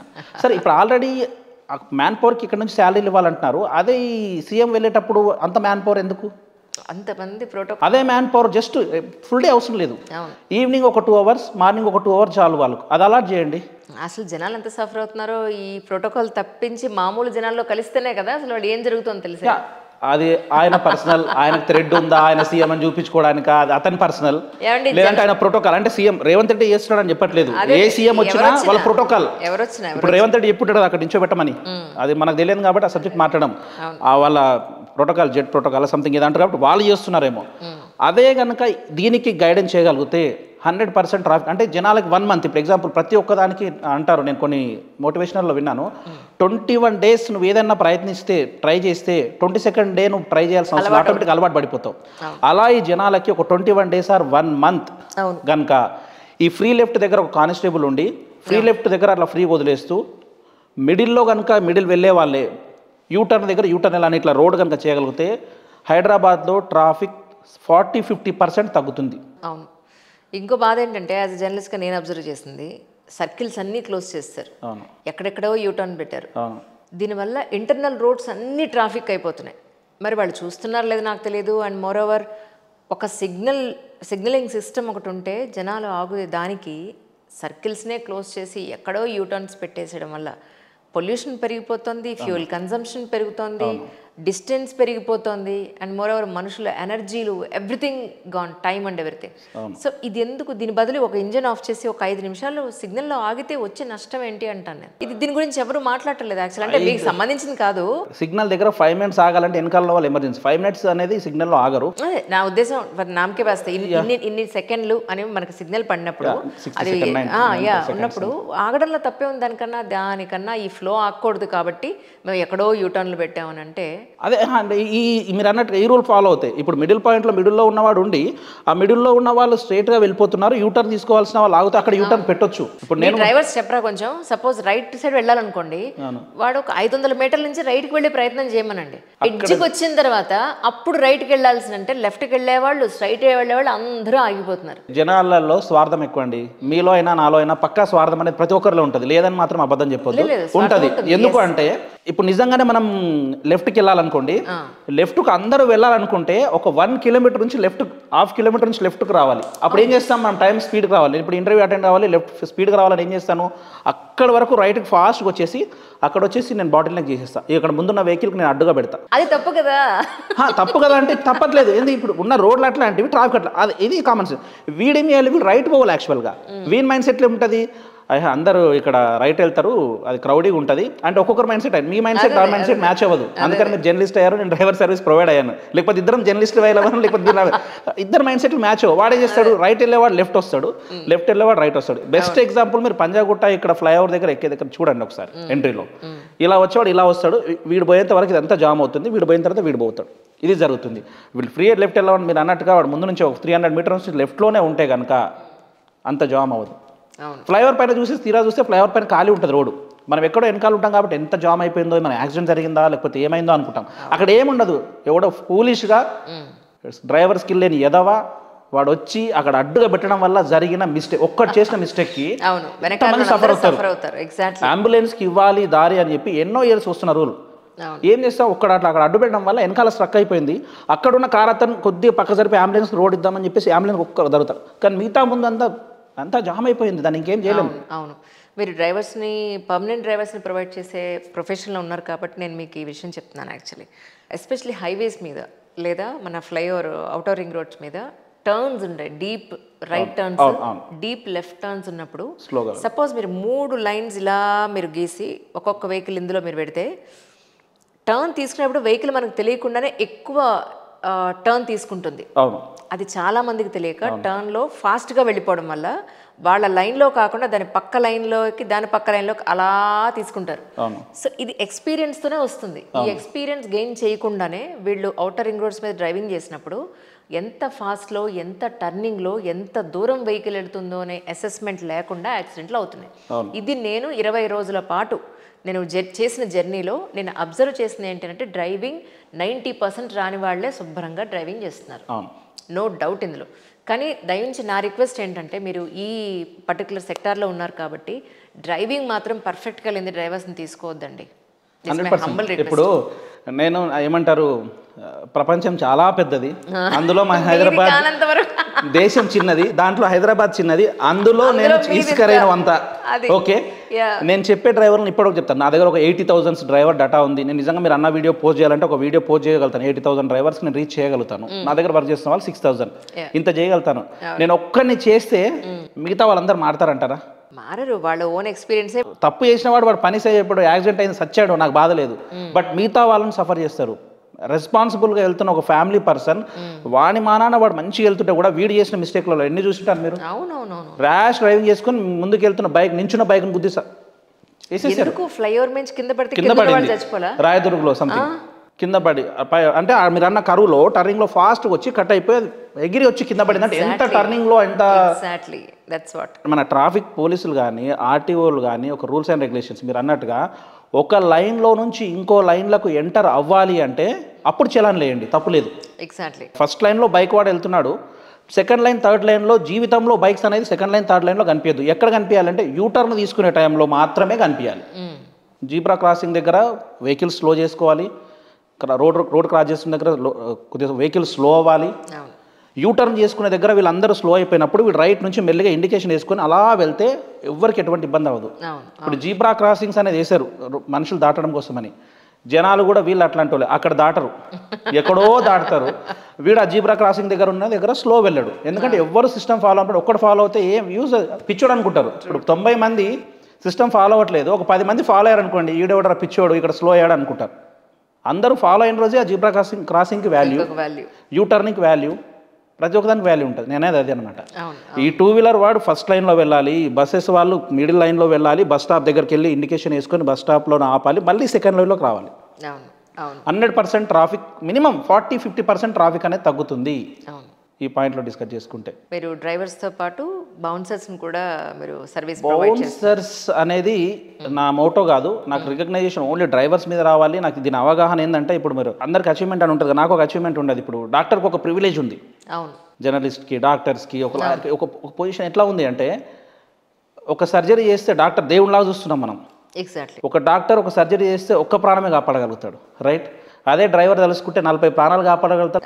బెస్ట్ ఎగ్జాంపుల్ రీసెంట్గా జరిగిన ఖమ్మంలో ఒక జేసీపీ డ్రైవర్, మీరు వినే ఉంటారు, వీళ్ళు ఫ్లడ్స్లో స్ట్రక్ అయిపోయి జనాలు ఆ ఫ్లైఓవర్ మీద స్ట్రక్ అయిపోతే పోలీస్ డిపార్ట్మెంట్ ఏం చేయలేకపోయింది, గవర్నమెంట్ కష్టపడి ఎన్నో తీసుకొచ్చారు, ఫైర్ స్టేషన్ ఫైర్ ఇంజన్ వాళ్ళు వెళ్ళారు, కాపాడలేకపోయారు, హోప్స్ వదిలేశారు. ఒక జేసీపీ డ్రైవర్, సమ్ ముస్లిం గా అనుకుంటా, జేసీపీ తీసుకుని వెళ్ళిపోయాడు ఆ ఫ్లడ్స్లోకి. అందరూ ఆపారు, వద్దురా ఎందుకు వెళ్తున్నా నువ్వు, ఇంత గవర్నమెంట్ చేస్తుంది, వాళ్ళు రాలేకపోతున్నారు అని హోప్స్ వదులుకుంటే ఆయన ఒక డైలాగ్ చెప్పాడు యాజ్ ఎ డ్రైవర్, గయేతో మై ఏక్ ఆయతంలో 10 లోకి సాత్మే ఆయింగ్ అని చెప్పాడు. డైలాగ్ ఉంది, మీరు ఖమ్మం వీడియో చూడండి. పోతే నేను ఒక్కడిని ఫరకపడేది ఏం లేదు, నా జాబ్ అది. వస్తే మేము 10 మందితో తిరిగి వస్తామన్నాడు, మిగతా 9 మందిని సేవ్ చేసుకొని తీసుకొచ్చిండు. పెద్ద న్యూస్ అయింది అది. అది డ్రైవర్కు ఉన్న క్రెడిబిలిటీ, అది డ్రైవర్కు ఉన్న అంత మంచి జాబ్ రోల్ అది. దానికి ఒక రికగ్నైజేషన్ లేదు, జస్ట్ డ్రైవర్ అంటే ఏదో జాబ్ చేయడం.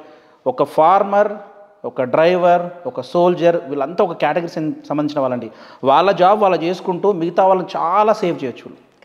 రైతుని, సోల్జర్నే పొగుడుతున్నాం మనం, వాళ్ళు కూడా జాబ్ చేస్తున్నారు. రైతు అనేవాడు ఇంకా ఏమంటారు, తన కోసం కాదు ఇంకా దేశం కోసం చేస్తున్నాడు అని చెప్పాలి. కానీ ఈక్వల్ టు రైతుతో పాటు సోల్జర్తో పాటు డ్రైవర్ని తీసుకోవాల్సింది. ఎందుకంటే వాళ్ళ పని వాళ్ళు కరెక్ట్గా చేస్తే వీళ్ళకి వచ్చిన రికగ్నైజేషన్ వీళ్ళ డ్రైవర్లకు వస్తుంది. ఈ డ్రైవర్లకి విషయం అర్థం కావట్లేదు.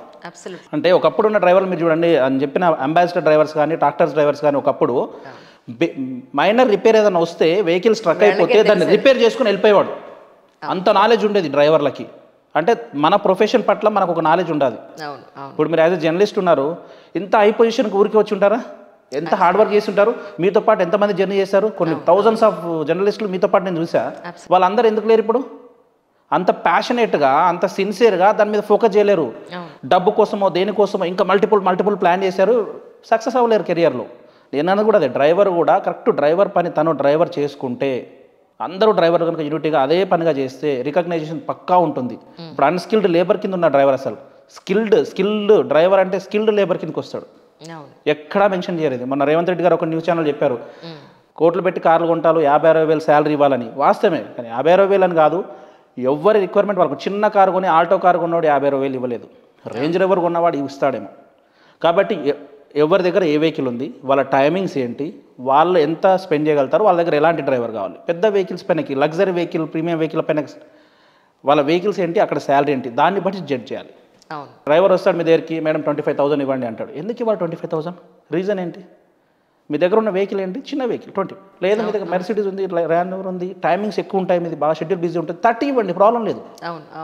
అంటే ఒక్కొక్కరి టైమింగ్, ఒక్కొక్కరి వెహికల్ని బట్టి డ్రైవర్ జాబ్ రోల్ ఏంటంటే, డ్రైవర్ది రాగానే వెహికల్ క్లీన్ చేసుకోవడం ఫస్ట్ పాయింట్. వెహికల్ క్లీన్ చేసి 1 or 2 వెహికల్స్ క్లీన్ చేసుకుంటాడు. మరీ 3-4 వెహికల్స్ క్లీన్ చేస్తే కూడా స్వెట్ అయిపోతాడు. 1 or 2 వెహికల్స్ క్లీన్ చేసుకుంటాడు, ఇన్సైడ్ అంతా క్లీన్ చేసుకుంటాడు, బాటిల్ సెట్ చేసుకుంటాడు, రెడీ ఉంటాడు. ఇది డ్రైవర్ రోల్. మీ దగ్గర యాక్చువల్లీ ఫుడ్ వాళ్ళే ప్రొవైడ్ చేస్తారండి, లేకపోతే వీళ్ళ బాక్స్ వీళ్ళే తీసుకెళ్ళి? లేదు, మనం అంతా ఇస్తుంది పర్మనెంట్ కాబట్టి సిన్సియర్గా morning 8 o'clock or 9 o'clock report చేస్తారు, లంచ్ బాక్స్ తీసుకుంటారు, ఆఫీస్ వదిలేస్తారు, లంచ్ టైంలో లంచ్ చేస్తారు, మళ్ళీ సాయంత్రం ఇంటికి వస్తారు. వీళ్ళు పర్మనెంట్ డ్రైవర్స్.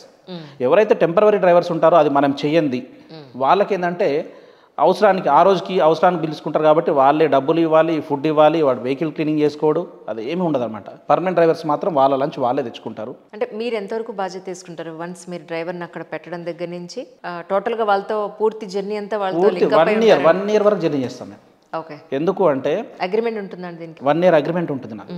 ఎందుకంటే క్లయింట్కి అంత టైం ఉండదు. ఒక డ్రైవర్తో మాట్లాడి పిలిపించి రిక్రూట్ చేసుకుని ఆ రోజు వెళ్ళిపోయి మళ్ళీ ఇంకో డ్రైవర్ సడన్గా రావాలంటే కుదరదు. ఈ ఉన్న ఇప్పుడు బిజీ షెడ్యూల్లో అతనికి 100% 26 days డ్రైవర్ ఉండాలి. ఆయన కూడా రెస్ట్ కావాలి కాబట్టి సండే రోజు సంథింగ్ ఇంకో రోజు రెస్ట్ ఉంటాడు. 26 days ఈ డ్రైవర్ వెళ్తాడు. ఇతనికి ఏదైనా హెల్త్ బాగలేకపోయినా ఆ రోజు మేము వేరే డ్రైవర్ని అరేంజ్ చేస్తాం.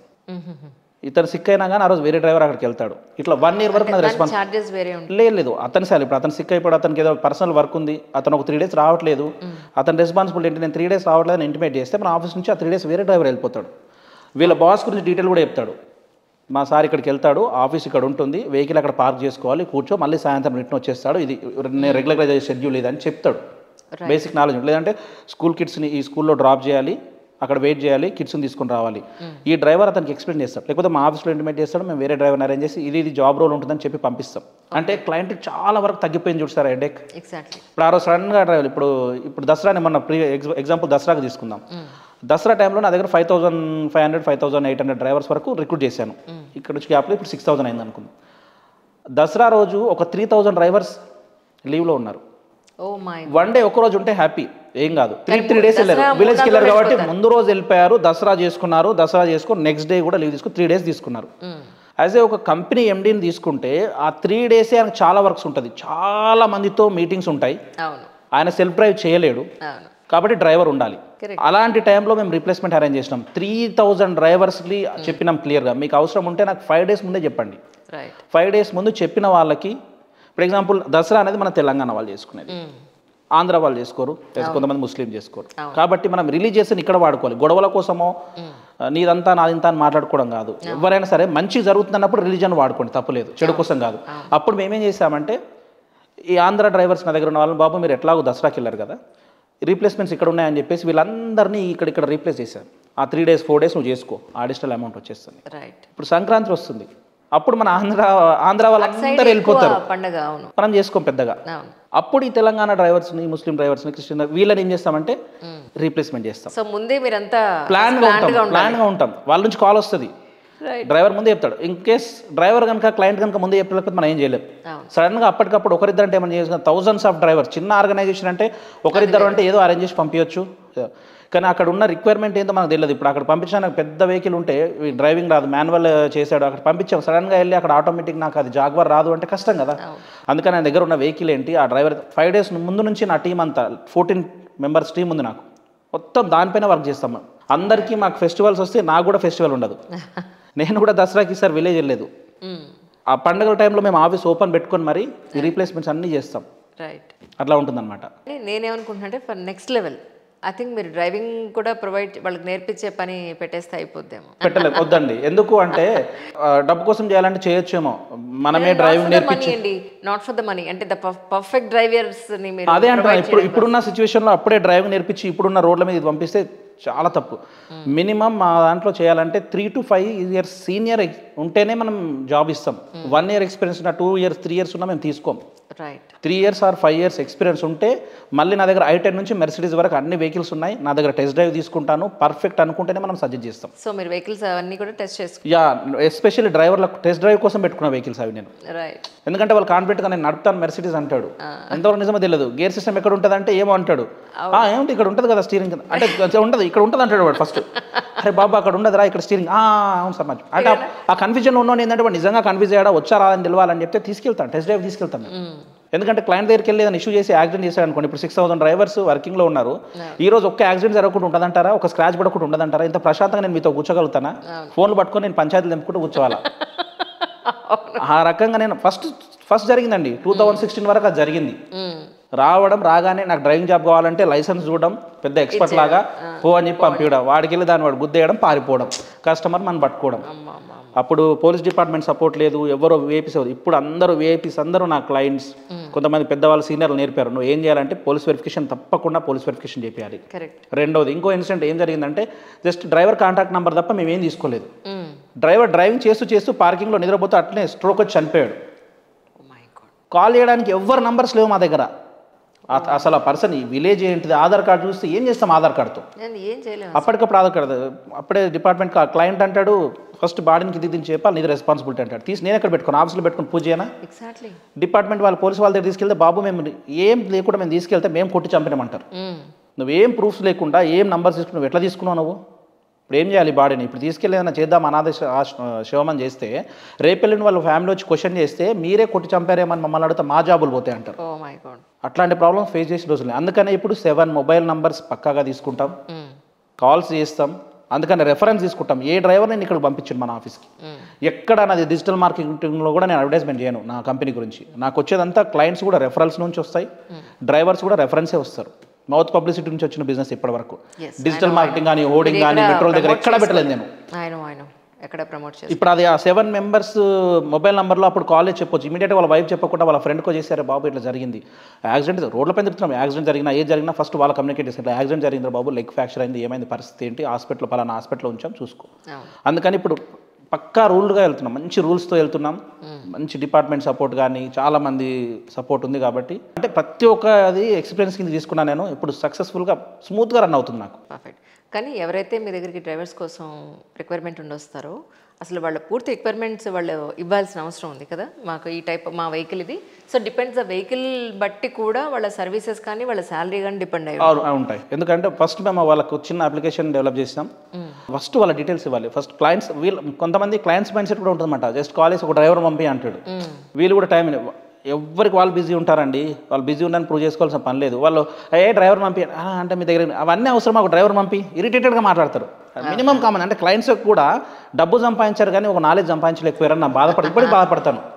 అంటే వాళ్ళకున్న డబ్బు పొగరో నాకు తెలియదు కానీ ఏదో డ్రైవర్ పంపి అంటాడు. సరే అని చెప్పేసి డ్రైవర్ పంపిస్తే అరే నాకు ముస్లిం వద్దు, హిందూ వద్దు, క్రిస్టియన్ వద్దు, వీడు ఏజ్ ఎక్కువ ఉంది, చిన్నపిల్లడు, ఇవన్నీ మాట్లాడే బదులు ముందే నేను ఒక అప్లికేషన్ పంపిస్తాను నీకు, నాకు so and so person, so and so religion, నా దగ్గర ఉన్న వెహికల్ ఇది, లొకేషన్ ఇది అని పంపిస్తే ఎగ్జాక్ట్ ఇప్పుడు జూబ్లీహిల్స్లో అన్నారు, జూబ్లీహిల్స్ సరౌండింగ్లో బోరబండ డ్రైవర్స్ దగ్గర కాబట్టి నేను జూబ్లీహిల్స్లో ఉంటాను, నా దగ్గర ఉన్న వెహికల్స్ ఇది, నా టైమింగ్స్ ఇది, అయిపోతుంది కదా. వీళ్ళు ఎంత ఓవర్ కాన్ఫిడెంట్ అంటే ఓ డ్రైవర్ పంపి, డ్రైవర్ రాగానే 100 క్వశ్చన్ అడుగుతాడు, సార్ అక్కడ టైమింగ్స్ ఏంటి, ఎందుకంటే ఆ 9 to 7 అయితే నేను చేసుకుంటాను సార్, పొద్దుట మా పిల్లల్ని స్కూల్లో దించి రావాలి, నా లంచ్ బాక్స్ ప్రిపేర్ అవుతుంది, డ్రైవర్లో అది వర్షన్. కస్టమర్ ఏమో డ్రైవర్ ఏమో ఐఏఎస్ఆ ఐపీఎస్ఆ పంపివా అంటాడు. అరే ఎట్లా పంపిస్తాం, నీకు టైమింగ్ చెప్పు, నీ వెహికల్ చెప్పు అని చెప్తే వినరు. అట్లాంటి వాళ్ళు నేను తీసుకొని కూడా క్లయింట్స్ని కూడా నాతోటే అట్లా మాట్లాడిన వాళ్ళు, మా సంస్థతో అట్లా మాట్లాడిన వాళ్ళు మేము రిజెక్ట్ చేసేస్తాం. డబ్బులు ఇంపార్టెంట్ కాదు, ఎందుకంటే వాళ్ళతో ఎప్పటికైనా ప్రమాదమే. వాళ్ళ రిక్వైర్మెంట్ పూర్తిగా వస్తాయి నాకు. ఇప్పుడు ఏంటంటే వాళ్ళు ఉంటున్న ఏరియా, వాళ్ళ టైమింగ్స్ అంటే ఎగ్జాక్ట్ 9 o'clock 7 o'clock వెళ్ళిపోతారంటే కాదు. ఇప్పుడు 9 o'clock 7 o'clock మీటింగ్ జరుగుతూ ఉంది, 8 o'clock 9 o'clock వరకు ఉంటాడు. బట్ 9 to 7కి ఒక శాలరీ అంటూ ఉంటుంది, 20,000 22,000 శాలరీ అనేది మనం ఫిక్స్ చేస్తాం. లేట్ అవుతే ఓటీ అనో ఏదో ఉంటుంది, ఉంటేనే ఉంటాడు కదా. లేకపోతే ఫ్రీ ఆఫ్ కాస్ట్ కింద నేను 20,000 ఇస్తాను, రాత్రి 10 వరకు ఉంటూ పొద్దుట 9 వచ్చి రాత్రి 11 వరకు ఎందుకు ఉంటాడు? వాడికి ఫ్యామిలీ ఉంటుంది, కష్టపడ్డదానికి ఫలితం ఇచ్చి చేయించుకోవాలి మనం. అందుకని 9 to 7 పెట్టినారు. ఒకరోజు ఎర్లీగా వదిలేసారు, ఒకరోజు లేట్ అయింది, ఫ్లెక్సిబిలిటీ ఉంటుంది. మీ ఇంటి డ్రైవర్ లాగా ఫ్లెక్సిబుల్గా చేసుకుంటాడు, ఓటీ పే చేస్తున్నారు, ఉంటారు, అవుట్ ఆఫ్ స్టేషన్ వెళ్తున్నారు, వాళ్ళ ఫ్యామిలీని వదిలేసి వచ్చిండు, దానికి అంత 300 500 బత్తా ఇస్తే చేసుకుంటాడు. ఎవ్రీ అవర్ ఓటీ ఇస్తే కూడా మీకు పడుకున్న 12 hours కూడా 1200 ఓటీ అవుతుంది. అట్లా కాదు కదా, సంథింగ్ 300 ఇస్తే వాడు హ్యాపీ. ఇవన్నీ కొన్ని మంచి సిస్టమ్ డెవలప్ చేసిన. ఈ సిస్టమ్ జనాలకు మన క్లయింట్స్ కొంతమందికి అర్థం కాదు. నువ్వు డ్రైవర్ని పంపి నేను మాట్లాడుకుంటా, ఏం మాట్లాడు వాళ్ళ చేత కాదు. వాళ్ళ దగ్గర డ్రైవర్ ఎందుకు అంటే వాళ్ళ దగ్గర డ్రైవర్ నిలబడరు, వస్తాడు ఏదో ర్యాండంగా అప్పటి పూర్తికి మాట్లాడుకొని ఆ రోజు పని జరిగిపోతుంది. నెక్స్ట్ నుంచి సార్ మీరు నాకు ఈ టైం చెప్పలేదు, నాకు శాలరీ అంత అనలేరు, ఎందుకు కమ్యూనికేషన్ గ్యాప్ ఎందుకు? ఇప్పుడు వాళ్ళకి అర్థం కాదు. ఇప్పటికీ కూడా నేను చాలా సంస్థను చూసిన, నా దగ్గర నేను సీఏలు వచ్చి చెప్తా ఉంటారు నాకు, శాలరీ డివైడెడ్ బై 30 చేయాలన్నా 26 చేయాలనేది కూడా కన్ఫ్యూజన్. ఇప్పటికీ లెక్కలు చేస్తూ ఉంటే క్లయింట్ కాల్ చేస్తారు, డ్రైవర్ కాల్ చేస్తారు, జైపాల్ కరెక్ట్ శాలరీ ఇచ్చినాను, డ్రైవర్ తక్కువ వచ్చింది అంటున్నాడు. మేము ఎక్స్ప్లెయిన్ చేస్తే ఇద్దరికి అర్థం కాదు. ఎందుకు అంటే 20,000 డివైడెడ్ బై 30 అని చేసి 4 వీక్లీ ఆఫ్స్ అని పెట్టినాం మనం. అంటే 26 డేస్కి ఎవ్రీ సండే హాలిడే. కొంతమంది రిక్వైర్మెంట్ మన రియల్ ఎస్టేట్ వాళ్ళు ట్యూస్డేనా సంథింగ్ ఇస్తారు, 26 days వర్కింగ్, సంథింగ్ 18,000 శాలరీ అనుకున్నాం. పర్ డే 600 పడుతుంది. క్లియర్? అవును. వీడేమంటాడు, సార్ నేను 30 days కదా సార్, నేను మళ్ళీ ఒక సండే పోయినా నాకు 32 రావాలి, 30 లేకపోతే డివైడెడ్ బై 26 చేశారనుకోండి 18,000ని, ఆ 633 వస్తుంది. సార్ నాకు 633 ఇంకా 33 రూపాయలు రావాలి కదా సార్ అంటే ఇది వాళ్ళకి అర్థం కాదు. అందుకనే క్లియర్గా ముందే వాళ్ళకు వీక్లీ ఆఫ్లు ఎన్ని, శాలరీస్ ఎంత, నువ్వు రాకపోతే ఎంత డిడక్షన్ అవుతుంది, క్లియర్గా మాట్లాడాలన్నమాట. So the bus service, the best driver from sun rise drivers 100% permanent drivers, best background verification and police verification, previous ఎక్కడ వర్క్ చేశాడు, అతని బిహేవియర్ ఎట్లా ఉంది, లేడీస్ ఎట్లా ఉంటుంది 100%. ఒకప్పుడు చూసేవాళ్ళు ముందు డ్రైవర్ కూర్చుంటే మమ్మల్ని చూస్తున్నాడు డ్రైవర్ అనేది ఒకప్పుడు చాలా రూమర్ వచ్చింది, చాలా చాలా చాలా చాలా వచ్చింది. చాలా రేర్ మిర్రర్లో చూస్తున్నాడని చాలా వరకు వచ్చింది. ఇప్పుడు ఆ కంప్లైంట్స్ వింటున్నారా? వినట్లేదు. ఎందుకు అంటే అది మొత్తం స్ప్రెడ్ అయిపోయింది కాబట్టి. హ్యాండ్సమ్గా ఉంటే అమ్మాయిలు అబ్బాయిలను చూడరా, చూస్తారు, అది నేచర్, ఓకే. బట్ ఎదుటి వాళ్ళకి ఇబ్బంది పెట్టడం అంటే అది కరెక్ట్. నీకు జాబ్ ఇచ్చిన equal to your mother are your sister నీ కార్లో నీతో నమ్మకంగా వచ్చింది అంటే ఆ ట్రస్ట్ ఉంచుకోవాలి. ఇది డ్రైవర్లకు మనం నేర్పే నీతి. ఇప్పుడు నీ మదర్నో నీ సిస్టర్నో రోడ్ల మీద పోతుంటే వేరే వాడు కామెంట్ చేస్తుంటే మీకు కోపం రాదా? ఆబ్వియస్లీ వస్తుంది. నువ్వు కూడా ఆ లెవెల్లో ఆ నమ్మకం నీతో రావాలి. ఒక నైట్ పాపం ఒక నైట్ అంతా చాలామంది మూవీ ఆర్టిస్టులు, సింగర్స్, దామిని కానీ, శ్రీకృష్ణ సింగర్ కానీ, వాళ్ళ ఫ్యామిలీ కానీ, నా మంచి ఫ్రెండ్స్ అనమాట వీళ్ళు, వెన్నెల కిషోర్ కానీ, వాళ్ళ ఫ్యామిలీని పంపిస్తే జైపాల్ తను ఒక్కతే వెళ్తుంది, దామిని ఒక్కతే వెళ్తుంది, మంచి డ్రైవర్ నుంచి వెహికల్ నుంచి పంపి అంటే నైట్ విజయవాడ వైజాగ్ జర్నీలు ఉంటాయి వాళ్ళకి. నేను వెహికల్ అరేంజ్ చేసి డ్రైవర్ని అరేంజ్ చేస్తుంటాను వాళ్ళకి, వాళ్ళ వెహికల్ ఉన్నా సరే. ఒక డ్రైవర్ సింగిల్గా తీసుకుని వెళ్తాడు అమ్మాయిని. ఎంత ట్రస్ట్ ఉంటే వాళ్ళు ఒక డ్రైవర్తో వెళ్తున్నారండి.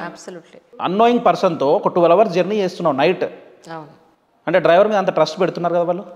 ఆ ట్రస్ట్ మనం కూడా ఉంచుకోవాలి కదా. దట్స్ రియలీ సో నైస్ అండి. అంటే ఎంత మనం ఛార్జెస్ చేసినా కొన్ని సర్వీసెస్కి విలువ కట్టలేం. సర్వీస్ సెక్టార్లో ఉన్న గొప్ప విషయం అది.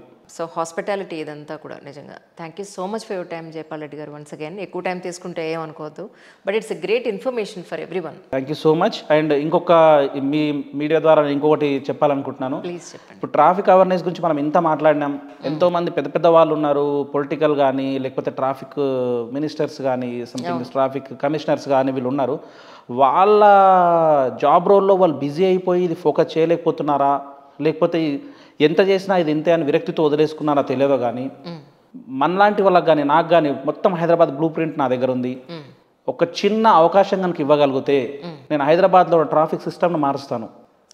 ₹1 నాకు పే చేయాల్సిన అవసరం లేదు. నా సన్ రైజ్ టీమ్తో నా సొంత డబ్బులతో నేను 1 month ట్రయల్ లాగా చేసి చూపిస్తాను. దట్స్ సో నైస్ అండి. ఒకవేళ సక్సెస్ అవుతే నా గవర్నమెంట్ సపోర్ట్ ఇవ్వాల్సి ఉంటుంది, లేదు అనుకుంటే నా డబ్బులు పోయినా నాకు పర్లేదు. ట్రాఫిక్ డీసీపీ రాహుల్ హెగ్డే గారు రీసెంట్గా వచ్చారు. ఓకే, నేను రీసెంట్గా కలిసాను ఆయన కూడా. ఆయన ఉంటే ఏంటి సార్ మీరు ట్రాఫిక్లో ఉన్నారంటే అవును అంజలి గారు ఉన్నారు. సో డెఫినెట్గా అండి.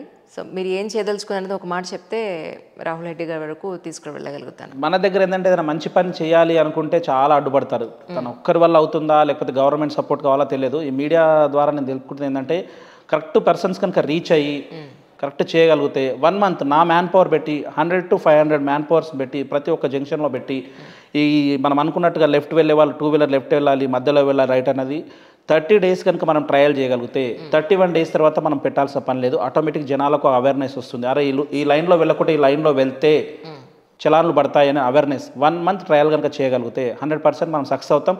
మనం కూడా జీవితంలో ఏదో అచీవ్మెంట్ చేసిన వాళ్ళం అవుతాం. నాకు ఒక చిన్న ఏమంటారు చాలా పెద్ద గోల్, అది అద్భుతం డ్రీమ్. హైదరాబాద్ని ప్రశాంతమైన ట్రాఫిక్లో బయటకు వెడితే చిరాగ్గా ఇంటికి రాకుండా ప్రశాంతంగా వెళ్ళొచ్చే రోజుల గురించి మేమందరం కూడా వెయిట్ చేస్తాం. సో మీకు ఒక అవకాశం ప్రభుత్వం వారు రేవంత్ రెడ్డి గారేనండి, లేదంటే డీసీపీ మన ట్రాఫిక్ ఎవరైతే ఉన్నారో వీరు కానీ మీరు చెప్పిన మాట వారి వరకు రీచ్ అవ్వాలని, ఇది ఒక ట్రయల్గా అన్నా ఒకసారి ప్రయత్నిస్తే బాగుంటుందని మా అందరూ అభిప్రాయం కూడా. థ్యాంక్ యూ సో మచ్ అండి జైపాల్ రెడ్డి గారు. వన్స్ అగైన్ మా వంతు బాధ్యతగా మేము కూడా మీరు అన్న మాటని స్ప్రెడ్ చేస్తాం. Thanks for your valuable time and thank you.